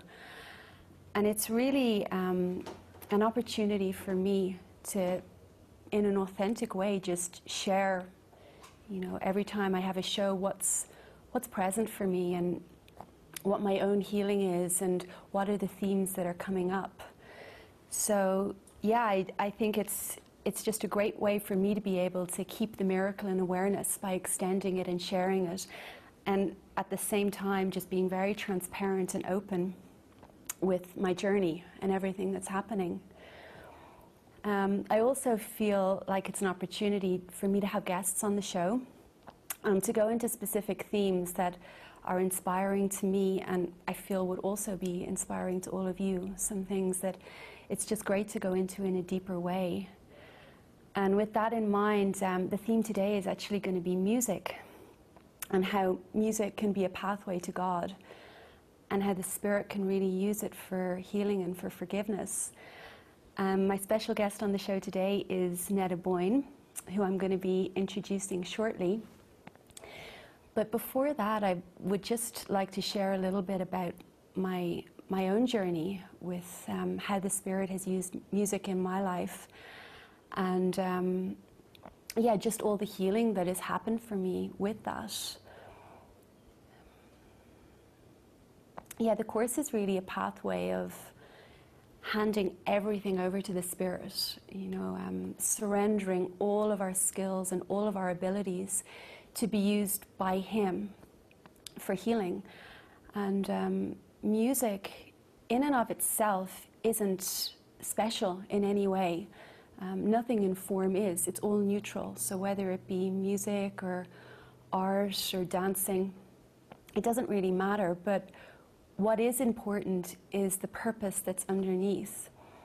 And everything in form can be used either by the ego or by the Spirit. And the ego can use music as well. It can use it to maintain a self-concept, for pride, for control, yeah, to keep the egoic thought system in place. But when handed over to the Spirit, the music can actually be used for the opposite, to undo the self-concept, for forgiveness, for healing, for allowing the blocks in the mind to come up, to be released. So yeah, with that in mind, I just thought I would share a little bit about my own journey. And yeah, before I found A Course in Miracles and came to live with the Living Miracles community, I was pursuing a career as an opera singer, and I studied in university for a number of years, got my degree in music, and then I moved to Italy, where I continued to study over there and began to go in the direction of launching my career. And although music was always something that was very natural for me, you know, as a child I would love to sing. It actually felt involuntary. There was just this joy with wanting to sing and dance all the time. When I started to go in the direction of making it my career, it was like the ego got in there too and hijacked it. And it started to become about something very different than the purity it had been before. You know, before there was just like this passion and joy. But it started to transfer into something else. And when there were ideas there of, I need to be successful so I can survive, I can make a living out of this, and it started to become very heavy for me. Competition thoughts started to come in, perfectionism, a lot of judgment on this body and this voice, and judgment on other bodies and other voices, and how I compared with them, and was I better, was I worse, would I get the audition? And yeah, it got to the point where I started to experience a lot of anxiety when I would sing, and a lot of fear. And yeah, this progressed actually for a number of years until I got to the point where my voice got so locked up that I wasn't able to sing anymore. I was asked to sing at a very simple carol service one Christmas, and I tried to sing a Christmas carol, which was nothing that would ever have been difficult for me before, and my voice was totally locked. I couldn't even get the sound out. And so I reached a point where I just felt like I don't want to do this anymore. I can't. So I actually gave up singing completely. I went from to the total opposite. I went from everything in my life was about pursuing this career and singing, to actually pushing it away and not wanting to listen to opera music, not wanting to sing at all. And that's actually when A Course in Miracles came into my life, and also David Hoffmeister. And it felt like it was an important transition where I had to fully let go, because there was a real lockdown in my mind around music and around singing. But I do remember when David Hoffmeister came over to the UK and I went to a weekend retreat with him. I hadn't sung for a number of months before that. I had no desire to sing. It was like a full push away in my mind. And in this retreat, I had this heart-opening experience where I just felt like my heart was bursting with love and all of this emotion. And I think it was the second morning of the retreat, I got out of bed, I woke up really early, and I just had this feeling like I have to sing. Like there was something in me that I couldn't hold back. And before the first gathering started that morning, I just sang for about an hour and a half, just anything that was coming to my mind. It was just like pouring through me. And David actually invited me to come and sing at the Strawberry Fields Music and Enlightenment Festival. And I feel like that was the transition to the Spirit starting to use singing and my voice in a very different way. And over the years, I've had many opportunities to use my voice for the Spirit's purposes, and I can see now that the Spirit is going to use everything, because me pushing it away was not the solution. It wasn't the way to heal whatever the fear and doubt that was coming up in my mind. It was a retranslation of what had been misused by the ego before. So it's been a journey for me over the last 5 years to accept the music back in, and for it to come from a very different place. For me now, the only purpose for me with singing is that I feel that deep connection with the Spirit, and it's for a deeper healing, and there's a presence there that wants to come through, and there's a joy and there's a heart opening and an expansion in my mind. And if that's not there, then music is pointless. It doesn't offer me anything anymore. So yeah, with that, I actually just want to introduce Netta Boyne, and I'm so delighted that she has come on the show today. And for those of you who don't know Netta, she is a beautiful singer-songwriter who has just fully given her voice over to the Spirit to be used to bless, really. And Netta, I would love just to hear from you, and maybe you could even share a little bit about your experience with coming into really handing your voice over to the Spirit, because I know it's been a transition for you. You had a number of years out there as a professional singer, and I know you were on The Voice of Holland, and you did so well in that, and just had these opportunities to really just shine your light. But maybe you could share a little bit about how you went from that to now releasing an album that is totally based on the teachings of A Course in Miracles. Right. It's been quite a journey.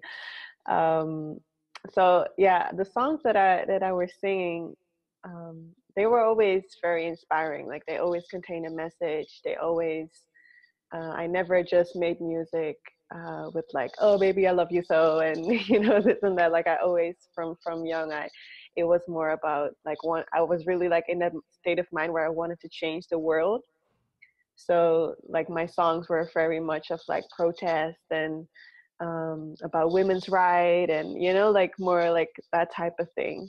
And then when the Course in Miracles came on my path, I think now about 7 years ago, there was already a shift happening from wanting to change the world to wanting to change my own mind and my own mind about the world, my perception of the world. And after studying the course for like 2 years, I went to I gave up my whole thing of like, oh, I have to do everything alone. So I joined a group.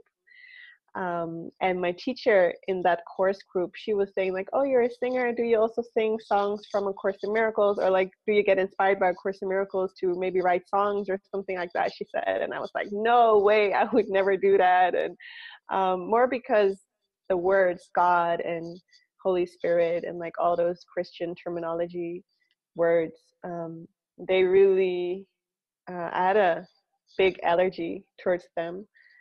So I was quite surprised when maybe 2 years later or so, I just felt like somebody was literally just pulling me towards the piano, where the workbook lesson, Let Me Remember I'm One with God, was lying open. And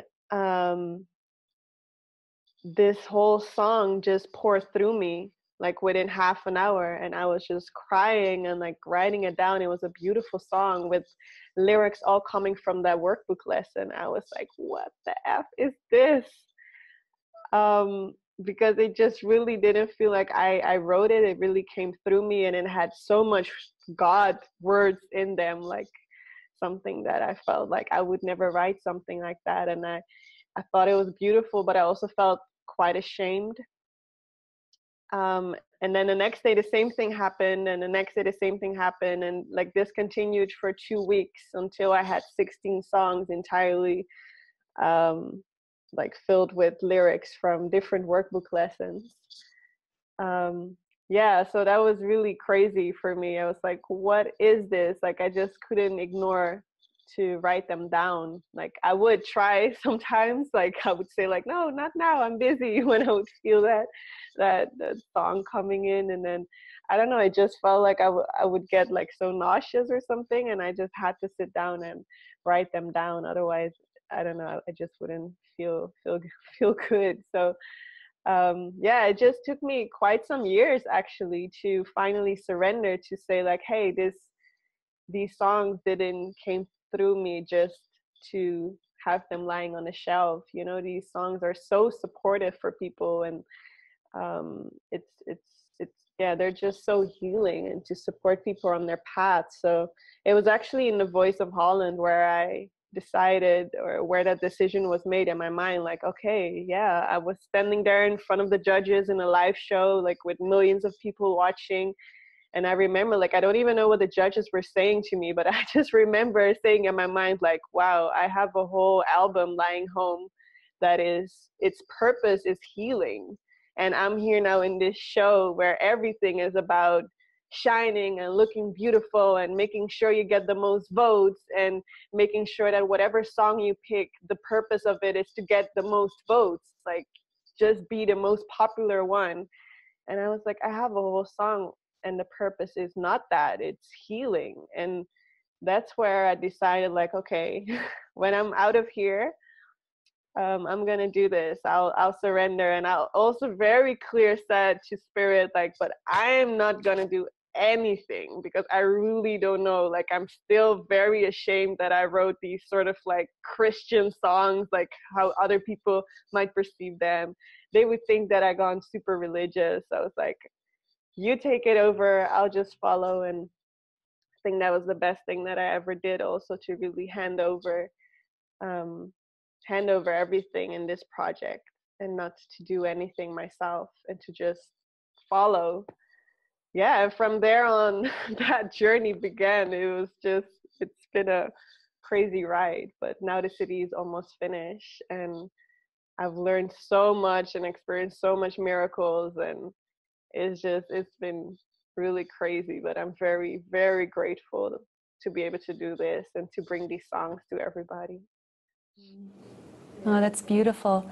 I loved hearing like the way you just described the songs coming in, like it was just a download, like it wasn't a person writing them, it was like them being received. And it just flashed through my mind when you were sharing that, the way Helen Schuckman, described the course being given to Right. her. You know, she tried to push it away, but it actually was more painful to do that than to let it come through. Yeah. So it's really Yeah. beautiful. Yeah, I can really relate with that and also that she was feeling so ashamed of it in the beginning, thinking like, oh, I'm so crazy. Like I had that too, like, what is this? Like I really, even still, honestly, right now, I'm getting better at it, but if I have to be completely honest, I still feel a little bit like not full, like if I'm getting there, then I'm fully like, just, oh, here they are, but I still feel a little bit scared, or not scared, but a little, it's not fully healed yet that, okay, here's this Course in Miracles album. It's still a little bit on the down low. There's still this part that's like, okay, I know all of my Course in Miracles crowd will completely embrace this, but how will other people? Like, I feel I need to explain, you know, that it's not religious, that it's not, yeah, there's still some stuff there. So it's just a journey of really surrendering. But I mean, like at this point, and already a long time ago, like I couldn't resist anymore. So I really felt like Spirit was also saying like, it's completely fine. Like I already got you. Like I know you can't turn back now. So I also felt like all of those doubts and all of those struggles, there was so much space for that, to just feel that and let that be there. And I don't have to go faster than I'm going. And I feel like Spirit has been guiding me so gentle through all of this. And it's just really, like, even with making decisions, like there would be so much times where I heard from the beginning already certain decisions that would have that were there to make. Like for instance, skip the introduction and the outro. Like first I had 18 songs, and there was just like an intro and an outro, and I was very attached to them. And I heard from the beginning already, like they're not necessary, and you know, but then that brought so much fear, like, no, I'm like sacrificing something, you know. So then I ignored it, and like so much of times it came up, but like so gentle. I felt like it would just come up like this inspiration, like, you know, sweetie, like really like that, you really don't need it, but it's okay, you know, whenever you're ready. And then this week when I was really busy with putting down the set list and deciding like which song should go first, I heard it so very clear again, like you really don't need the introduction and the outro. You can just go into it right away. And then I just felt like checking it with my engineer, because I know like when two people are joined, you know, like you'll hear the same thing. So I checked with my engineer, like I've been hearing this, but just wanted to check with you. And he was like, oh girl, I never wanted those songs in there. Like from the beginning, I knew like they weren't needed. So, you know, it's like stuff like that. So I knew like, okay, it's okay to let them go. And then I heard so clear, like they were always there for you. And then I just got goosebumps all over, because like the introduction, it's a beautiful text from the chorus, and it's just basically saying like, you know, the light has come, I can but choose the light, for it has no alternative.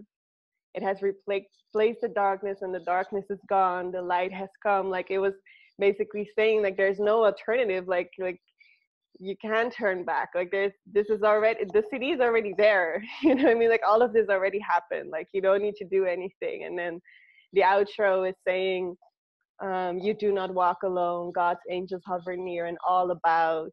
I will never leave you comfortless. So the outro, I feel like it was more for me to know like, okay, the city is now here, and this is the outro. Like, I got you. You do not walk alone. I'm here with you. And yeah, so that I just had good goosebumps when I felt like, okay, so this was for me. And yeah, it's stuff like that.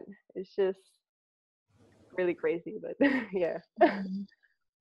It's beautiful. It sounds like just even the process of putting this album together, from, you know, when the songs started coming through, right through the recording and production, there's just been so much healing.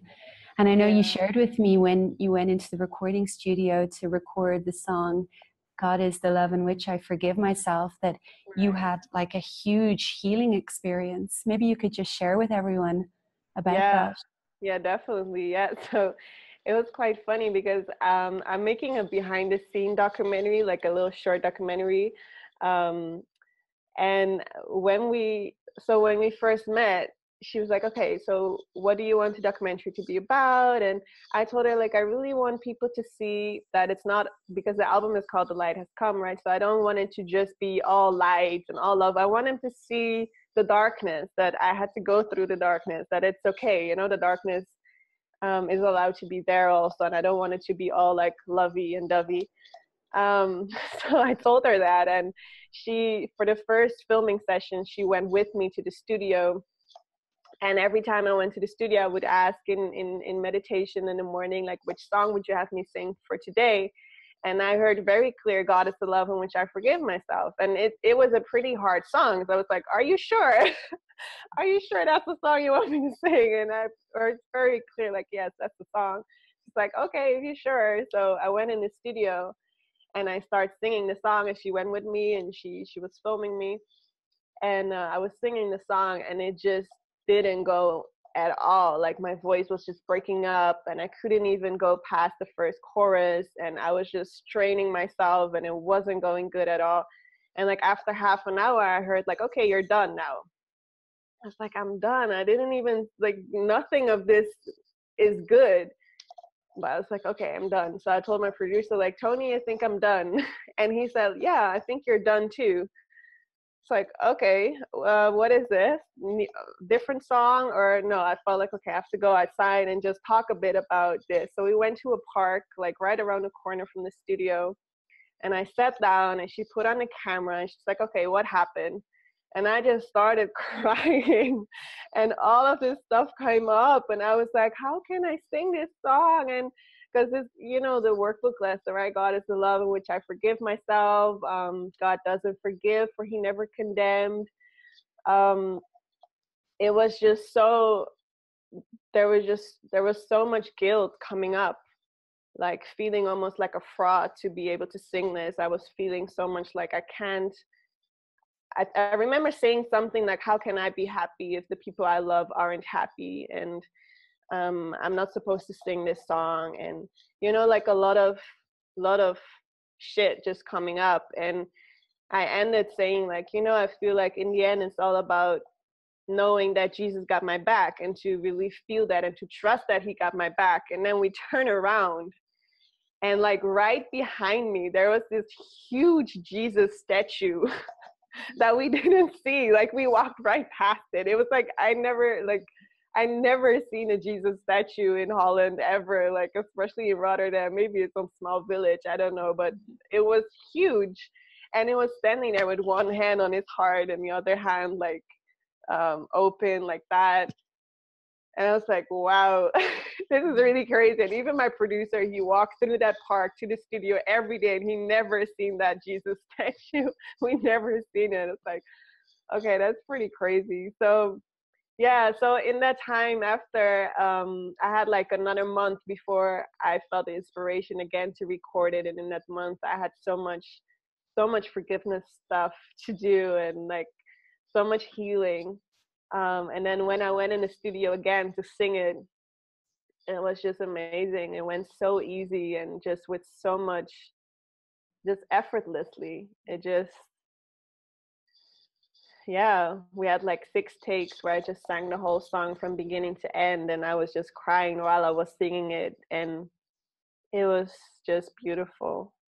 Yeah, so it's like almost every song, or not almost, I think every song just took me through my own healing journey. And I think maybe that's why it also, I know, I think that might be very helpful. So for people that will listen to it, and it was funny, you know, that it's on the documentary. Like, I was like, I want people to see the darkness. And then I understand why Spirit chose that song for that morning where she was filming. Was like, you want some darkness? Okay, sing that song. I got a lot of stuff for you. There you go. Yeah, so, yeah. I love that. I love the way you weren't even able to sing the song until you got in touch with what was deeper and had that profound healing. And like, yeah, just really seeing that it's not about just singing a beautiful song. It's like being so connected with your heart in it, and allowing something like real to come through. And yeah, wanted also to ask you a little bit about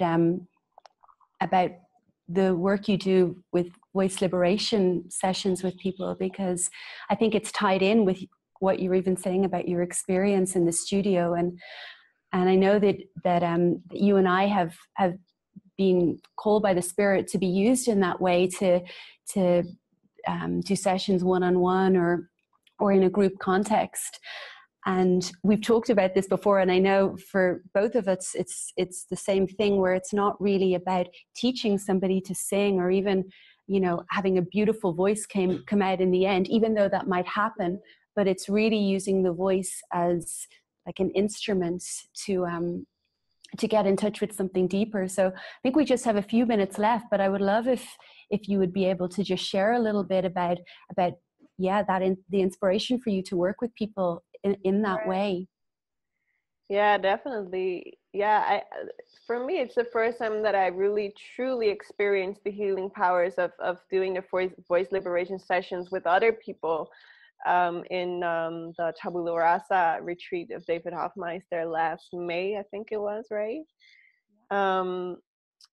It was just a really beautiful experience, because I did do like a 2 years education, like a voice liberation school where I learned to give voice liberation sessions to other people, but I never actually really did it because I'm more used it for myself and to be able to just be free on stage. But then when I was at the retreat, even before that, I felt very inspired to do it. I felt like it's ready for me to also use the voice in this type of way. And then with this work, I really, really experienced for the first time very, very, very clear that I really don't have to do anything, because I still have some problems sometimes when, like with the CD, to just hear one voice, like then I'm hearing doubts, and then I'm hearing this or that. But when I'm giving these voice liberation sessions, that's the first time that I actually experience and I really trust upon that I really don't have to do anything. Like nothing. Like it's so clear. Like the voice of the Spirit is just so clear, and everything is so guided of what I need to do. And every time it's different, but like you say, it's really not about bringing out a beautiful voice or like teach anybody to sing. Like I really feel like the Spirit is just using me to use the voice to just see whatever wants to come up, like to just uncover all of the darkness, all of the layers that just are ready to shine light upon. And I had some amazing sessions where it was just so amazing, where you can just go straight through and you can just see people go through all of these layers and get to the core of what's really going on, and to sing that and to express that. It's just so healing to witness that even.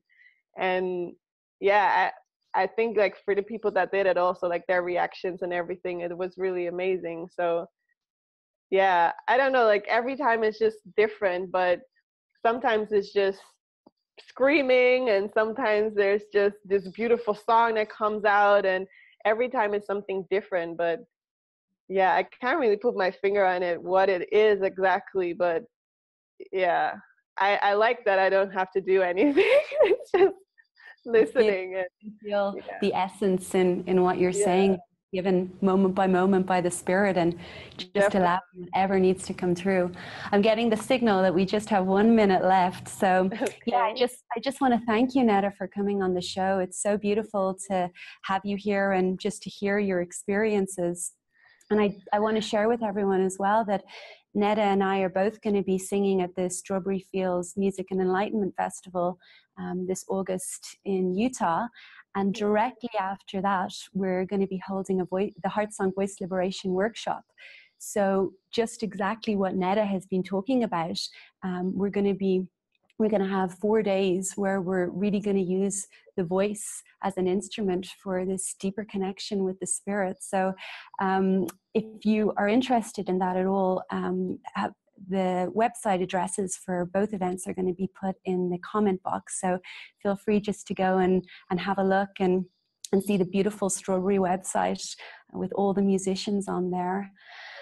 And yeah, just to finish off with, we're going to leave you with a recording of Netta singing at the recent ACIM conference in San Francisco, where she sings the song God is the Love, in which I forgive myself, the one she was just talking about, how she had such a profound healing. So yeah, thank you, Netta, and thank you everyone for being here today, and I'll see you soon.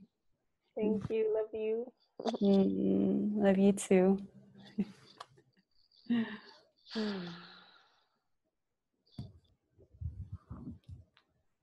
Okay, so are we going to that recording now or after?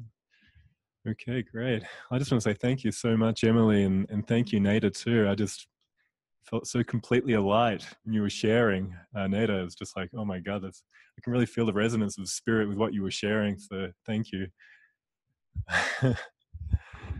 Yeah, thank you. And just to tack on to what Emily was sharing about Strawberry and the Heart Song Retreat, or the workshop coming up, that's going to be early August.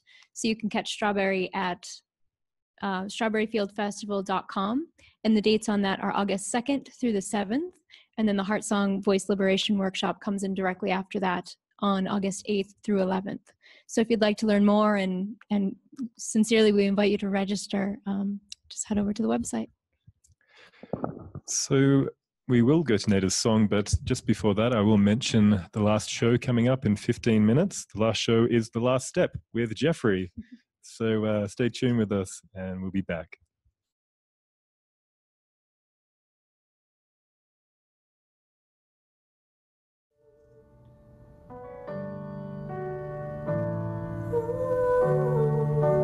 God is the love, God is the love, in which I forgive myself. God is the love, God is the love, in which I forgive myself. God is the love, God is the love, God is the love, in which I forgive.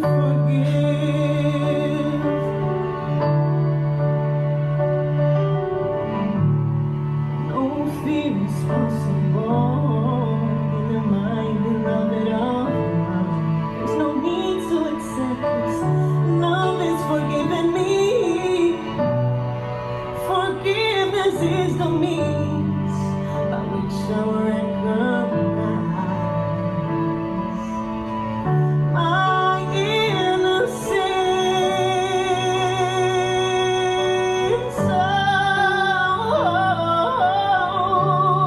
Oh,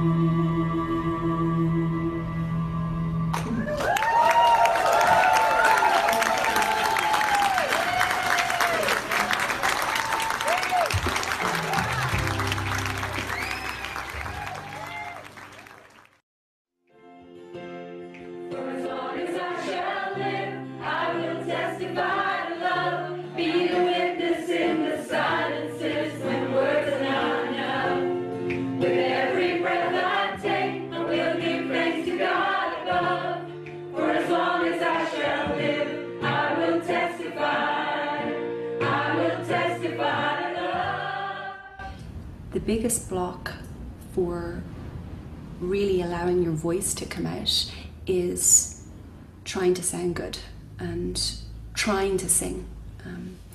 So when I sing now, and when I lead groups or I do one-on-one singing sessions with people, I really try as much as I can to get them to step out of the idea that they need to sound good or they need to perform, and actually get in touch with something that's deeper. The best thing in this exercise is to not delay, because when you don't even know the cushion's coming towards you, and you see it coming towards you and you hear a note, as much as you can just sing the note without any thought process, because I can tell you that thoughts are what blocks the voice coming out. So we want to minimize any thinking. We want to just keep it going. Choir, I will refer to that a lot, where I just ask people to whether it's to close their eyes or just to really get in touch with the sound that wants to come out, and let that feeling lead the way, as opposed to any kind of judgment on how anything sounds. So when we're singing as a group together, if everybody can even just tune into the one sound that's being created by the whole group singing together, it takes the focus off the personal self that, is trying to do it. Actually singing it's like a metaphor even for A Course in Miracles, because the Course is a pathway in letting go of the blocks to love's awareness. Love is not something that we are taught or that we learn. It's who we are, and there's all of these blocks and beliefs that are in the way. So the path of the Course is to see all of those blocks and let them go, so we can get in touch with who we truly are. And I see the voice as being the same thing. We're all born with this natural voice. Everybody has a voice. So it's not about learning to sing. It's a process of unlearning. It's letting go of all the ways we try and control the voice, everything we try to do to create the sound. Fully letting go of that, and then letting this pure sound just flow through, and there's really nothing that we need to do in that. It's something that just happens by itself. Yeah, that's the kind of feeling we're going for in everything that we're singing, just this really, really intimate sound. Whether it's a really upbeat piece and it's loud and we're dancing, or whether it's like a very prayerful song, it's like you still want to have that intimate, connected feeling throughout. I feel like something else is doing it. The spirit is doing it. It's kind of, I don't have to work anything out. I hear a thought, or I feel an energy, or something is just happening, and I'm just allowing it to move through, and it is so joyful. And the experience is that at the end of it, I'm more energized. It doesn't take anything from me. It just gives to me over and over. So that's not just in music and in singing. That's how, I live my life, and I feel like everybody in this community lives their life, or at least we're practicing to live in that way. And singing is just a great way for me to practice. As long as I shall live, I will testify to love. Be a witness in the silences when words are not enough. With every breath I take, I will give thanks to God above. For as long as I shall live, I will testify.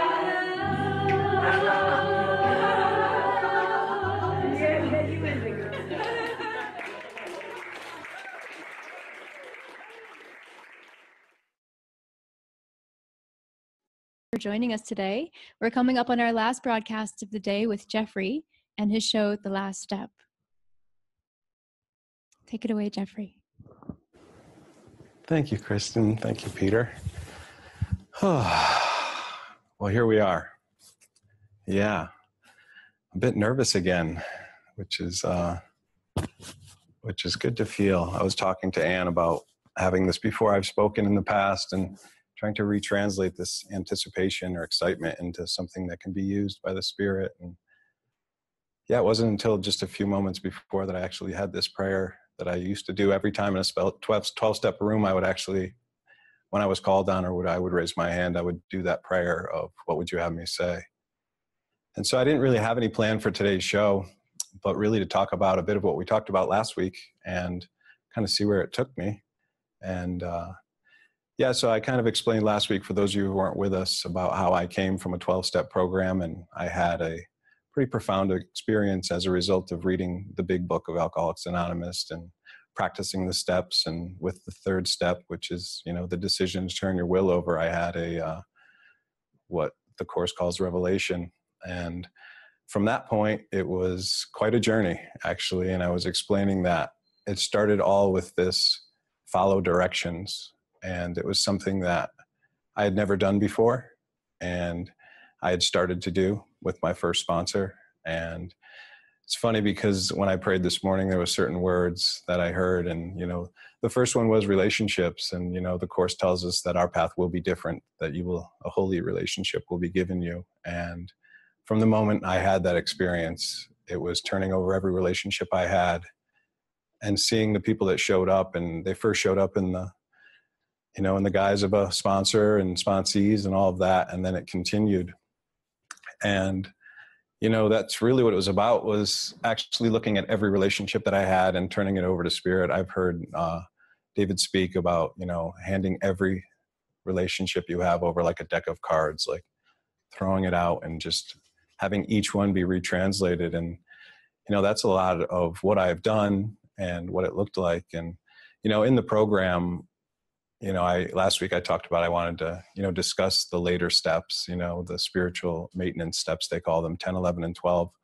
But it really wasn't until step 9, I had this profound experience, but to come into this consistent state, it was step 9, and even in the book, which I actually have here today, I actually still read it. I don't put it on a shelf and forget it, because it had a big impact on my life. And, the promises that they talk about in step 9, when I first read them, I was blown away, because it was Bill Wilson's, attempt to explain what a spiritual awakening, was. And when I actually read them for the first time, I was like, yes, because I had felt that.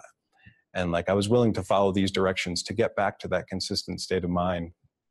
And maybe I'll actually read them for those, because I know some in this room don't even know of the promises.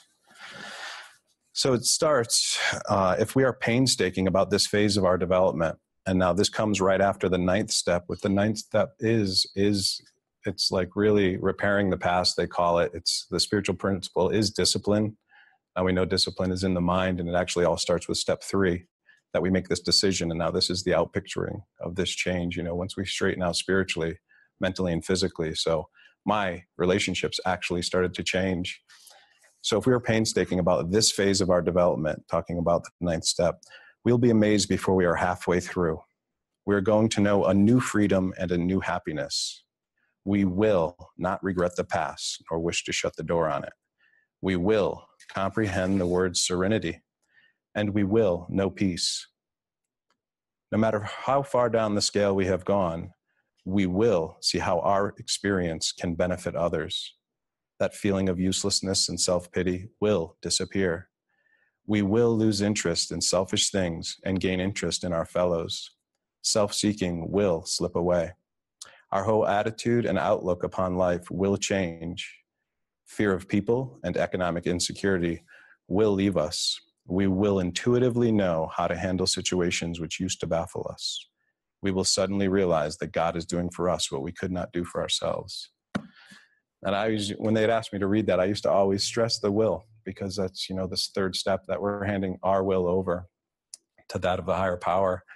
And for me, when I first did the 9th step, it was terrifying. My first sponsor that I did it with, it was like, okay, who am I going to go do first? And I had the list, I made it all out, and a lot of people that I thought I really hurt, and ones and that I didn't think I owed amends to. One guy that I actually thought I owed amends, and my sponsor was like, no, you owe that guy a thank you card. It was like joining with him to figure out, because I couldn't make the decisions myself. So I remember I was at a meeting, and it was on the 9th step, and we were talking about this, and I was on the 9th step with my sponsor, and I had a list of people that day. I had 3 people that I was going to go make amends to start my process, And I remember sharing it in the meeting, and I was like, yeah, I'm going to go do these 3 people. And they were basically on my list. They were the easy ones. I called them the cupcakes, the ones I could easily get done.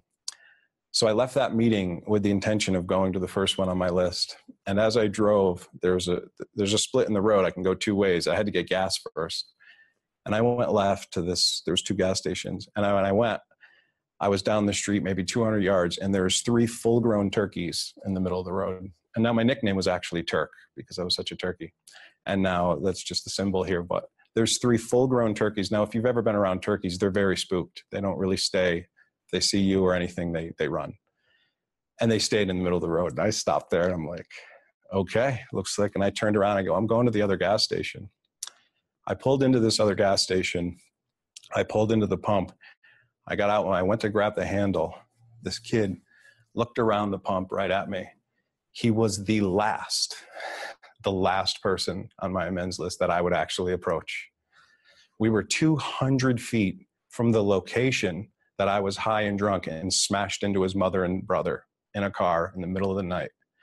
And I looked around the pump and I saw him, and I was like, whew. I was like, Dom, man, I'm happy to see you. And I knew it was, it was given. It was for me to share my part, because I was, and I started to share a bit, and I didn't really pray much in this moment, but I was like, man, I just want to tell you, I was so reckless.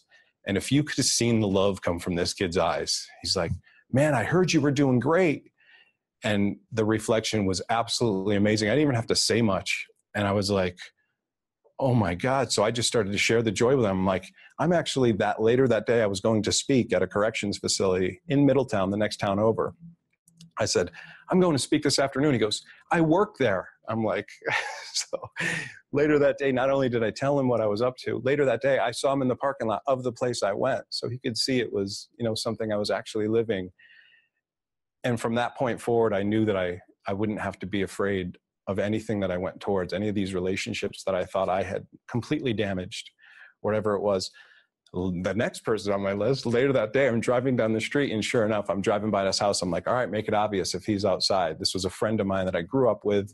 He owned the local bar. He threw me out forever. Wasn't allowed in his place.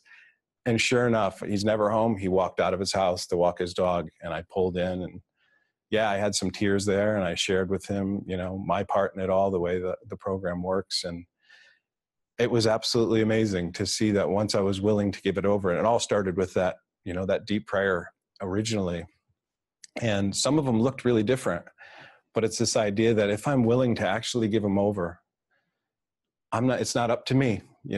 As the course says, the curriculum's not up to me. I just have to be willing to see what happens. And probably the next one, now they're just starting to come to me. This was before my next sponsor, and this was probably one of my best friends that,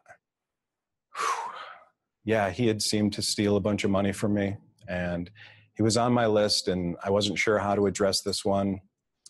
And it was in June, and I was leaving for a month to go up into the woods to do a hermitage of my own. And I remember it clearly. The day I was leaving the next day, and I was driving to an appointment. I had no intentions of talking to this guy at all. And I pull into this parking lot of the appointment, and he pulls in behind me. He gets out of his car, and it is the same experience. Hey, how you doing?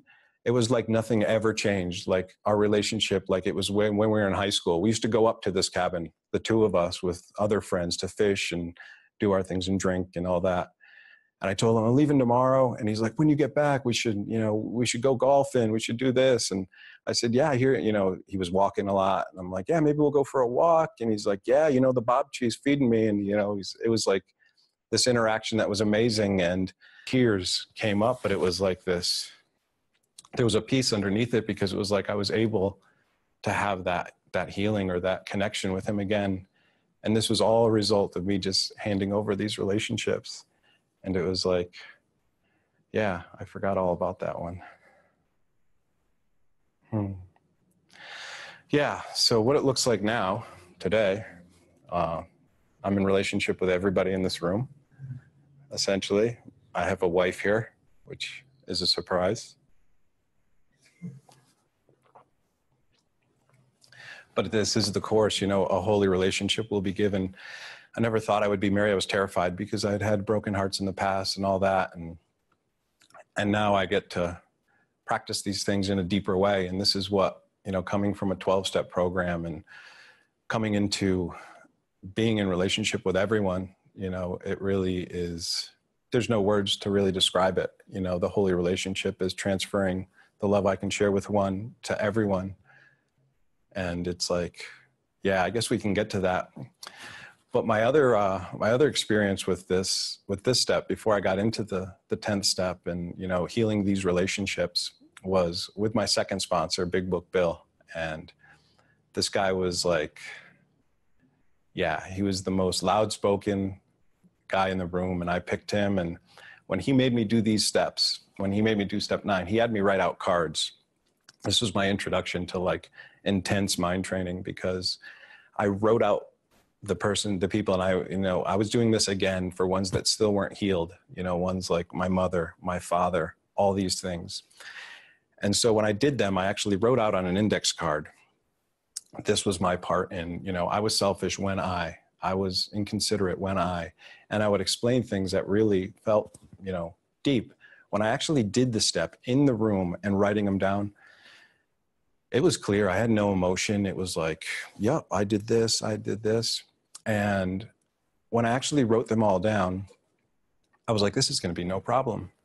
And I was directed to make an appointment with them, bring my card over, make a copy, hand it to them. I hold mine.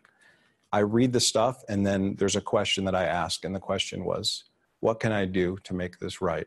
And then it just said, shut up and listen. And to me, it was shut up and watch my mind and see where I wanted to defend or whatever it was. And I remember I did this with all my main ones, you know, my cousin, my best friend Ace, my brother, you know, my mother and my father. And I thought it was, you know, when I did it with my mother and father, it was amazing. I walked in and I handed them the card, and I made it clear that this is what I was here for. We're not talking about anything else, and I'm leaving right after. And when I did this, the deepest part I got to, the one thing was this: I never allowed people to love me. You know, I wasn't able to do that. So when I actually said that in front of my mother and my father, I mean, I burst into tears. It was like, I'm sorry for not allowing you to love me like a son. And when I said that to them, it was like they were crying, and it was like, and then I would shut up and listen and like, what can I do to make this right? And it was always nothing. You know, you don't have to do anything. And then I packed up and left. And it was like, this was the beginning, these steps of like looking at these things in my mind that led me to, you know, wanting to go deeper. And I spoke last week about having that dream about David and calling Jason and coming to Mexico. And when I came to Mexico, I sat in the awareness center in Chapala, and I was in the mystical mind training at the time, and I was doing these instrument for pieces, you know, and I was doing all this stuff, and the turnarounds I did when I was there, I went after these bigger things. Like the first one, when I was sitting there, I was there for like 4 or 5 days, and I pretty much stayed in my room and forced myself to do these things. And the biggest one was my father, because he was my biggest resentment. He was my biggest, you know, what I perceived as controlling me. And I sat and I went through these turnarounds, and it was like, the thought is, my father wants to control my life. And when I wrote that down, and I was actually trying to force myself to think of you know, if you've ever done those turnarounds, it's like the opposite. To actually think of those things, I couldn't do it. It was like, it was such prayer, because I was so certain, I was so right about this belief in my mind, and it was keeping me unhappy, that it took me days. It didn't happen right away. It took me days to actually see, oh, wait, here's a way that he didn't want to control me. It was very subtle at the time, and it wasn't a huge shift in my mind when I wrote these out. It was like, oh, no, he let me do this, or he wants me to do this. He supports me in this. And so I went through and I did them all. And it wasn't this big pop. It wasn't this amazing thing, because these were deep beliefs in my mind. But when I went home, and when I went to my father's house, my experience with my father actually changed. Certain things in the house, I used to have a seat that I would come in on the island, like I would come in for dinner on Wednesdays, and he would have a list laid out for me, things that he wanted me to do, check on this, money issues, whatever it was, it'd be sitting there. It disappeared. He used to call me and tell me to come to have dinner with my mother. You owe it to your mother. You got to come every week. He never called again. I was never asked to come over on Wednesday night.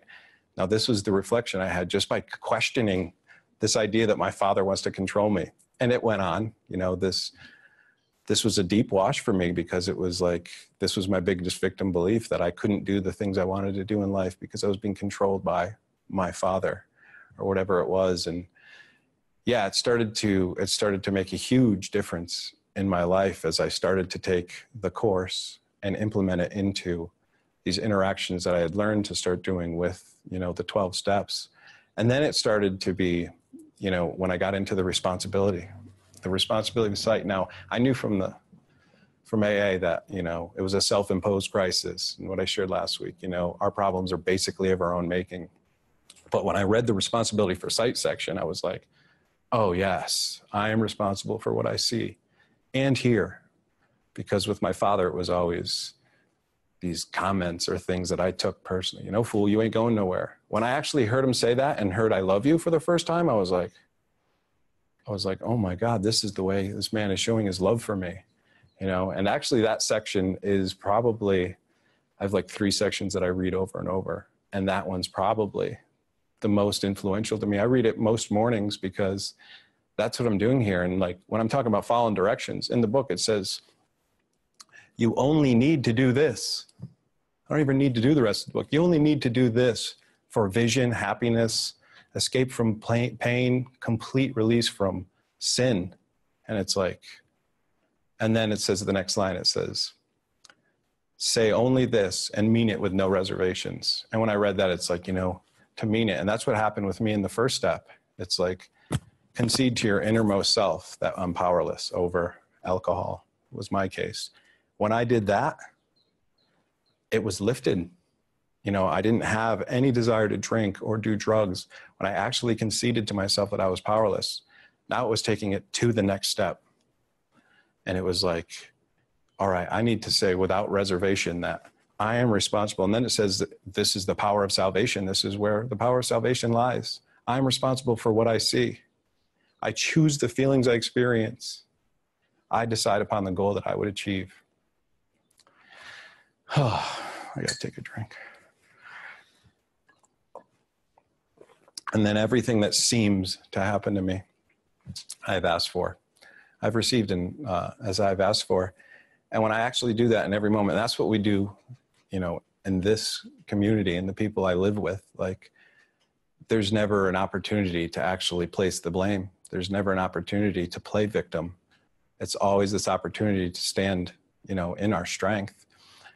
And yeah, it was funny. As I was watching Emily's show and listening to Netta, and I was there when she sang that at San Francisco. And it's like every time they sing, even Emily, she sings out in the garden. When I first got here, I got to the monastery and I remember waking up and she'd be like prancing through the garden, singing her songs. And I was like, it was like dreamlike. It was like so incredible. And then when I hear Netta sing at San Francisco, it's like I'm filled with this, you know, these chills or these goosebumps. And so we're actually starting a little group here in our house where we come together to sing. And I'm terrified to sing, completely terrified, because I think I have a terrible voice. And what happened, I was probably told, I can't even remember this. I actually prayed and meditated on this. At some point, I think everyone was told that they had a bad voice. And I believed it. Like, I believed it so deeply that I would never sing again. And now when I actually start to sing, I remember I used to start singing and I'd be like, I know I have a bad voice. Like, I'd preface it with that. And these are all just the same beliefs manifesting in a different way to show me that, but none of it's true. It's like anything that happens or anything that I see reflected is actually, I'm responsible for the way I feel. It's nothing to do with anything out there. So I'm actually making a public statement that I'm going to come to the next singing thing so that I can walk through that, because I am scared. I actually did a voice liberation with, I see Eric up there. I was singing with Eric in San Francisco too. And I did that voice liberation. And when I did that, I did it once by myself, and then I did it once with Susanna, which you'll see in our upcoming documentary. But when I actually did it, I had an experience like I did a fifth step. It was like I did a fifth step, every time I did a fifth step or received a fifth step from someone else, I had this feeling of being light, of being, lifted. I had the same feeling after stepping through this fear of liberating this voice that I think, doesn't need to be heard or whatever it is. It's like, it's funny, that lifted feeling, it always comes to me after I'm healing something, a belief or a relationship. When I was in Camas one time, I had a call with my best friend Ace, and I was really scared. Certain ones I would send emails to and say, hey, I'm training my mind here, whatever I was doing, and certain ones I would continue to talk to. And Ace, I knew it was time that the calls were about his kids and just wasn't supportive for what I was going through at the time. And I kind of told him, I was like, hey, Ace, why don't you email me? And this was someone I used to talk to all the time. And he used to always give me a hard time for not calling. But at this time, I said, I'll call you, or, kind of just letting go of that attachment to specialness with my best friend, which was very difficult. And I remember when I hung the phone up, I actually got up. I was in the room 5 with Nicholas and I think Eric at the time.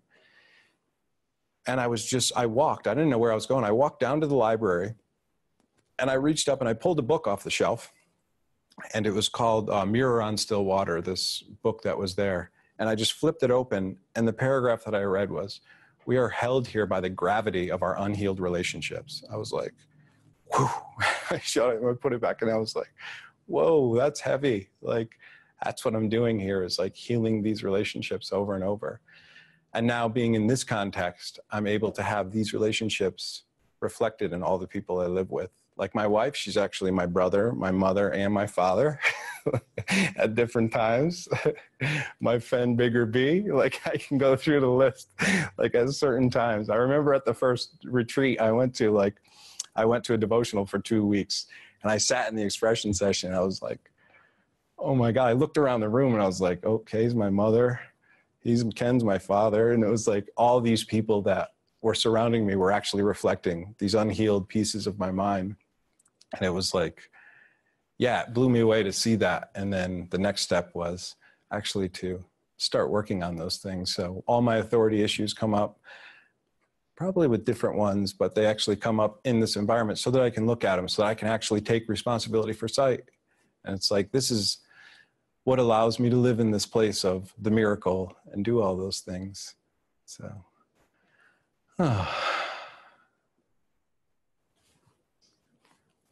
So we got 7 more minutes here. Let's see what else we got.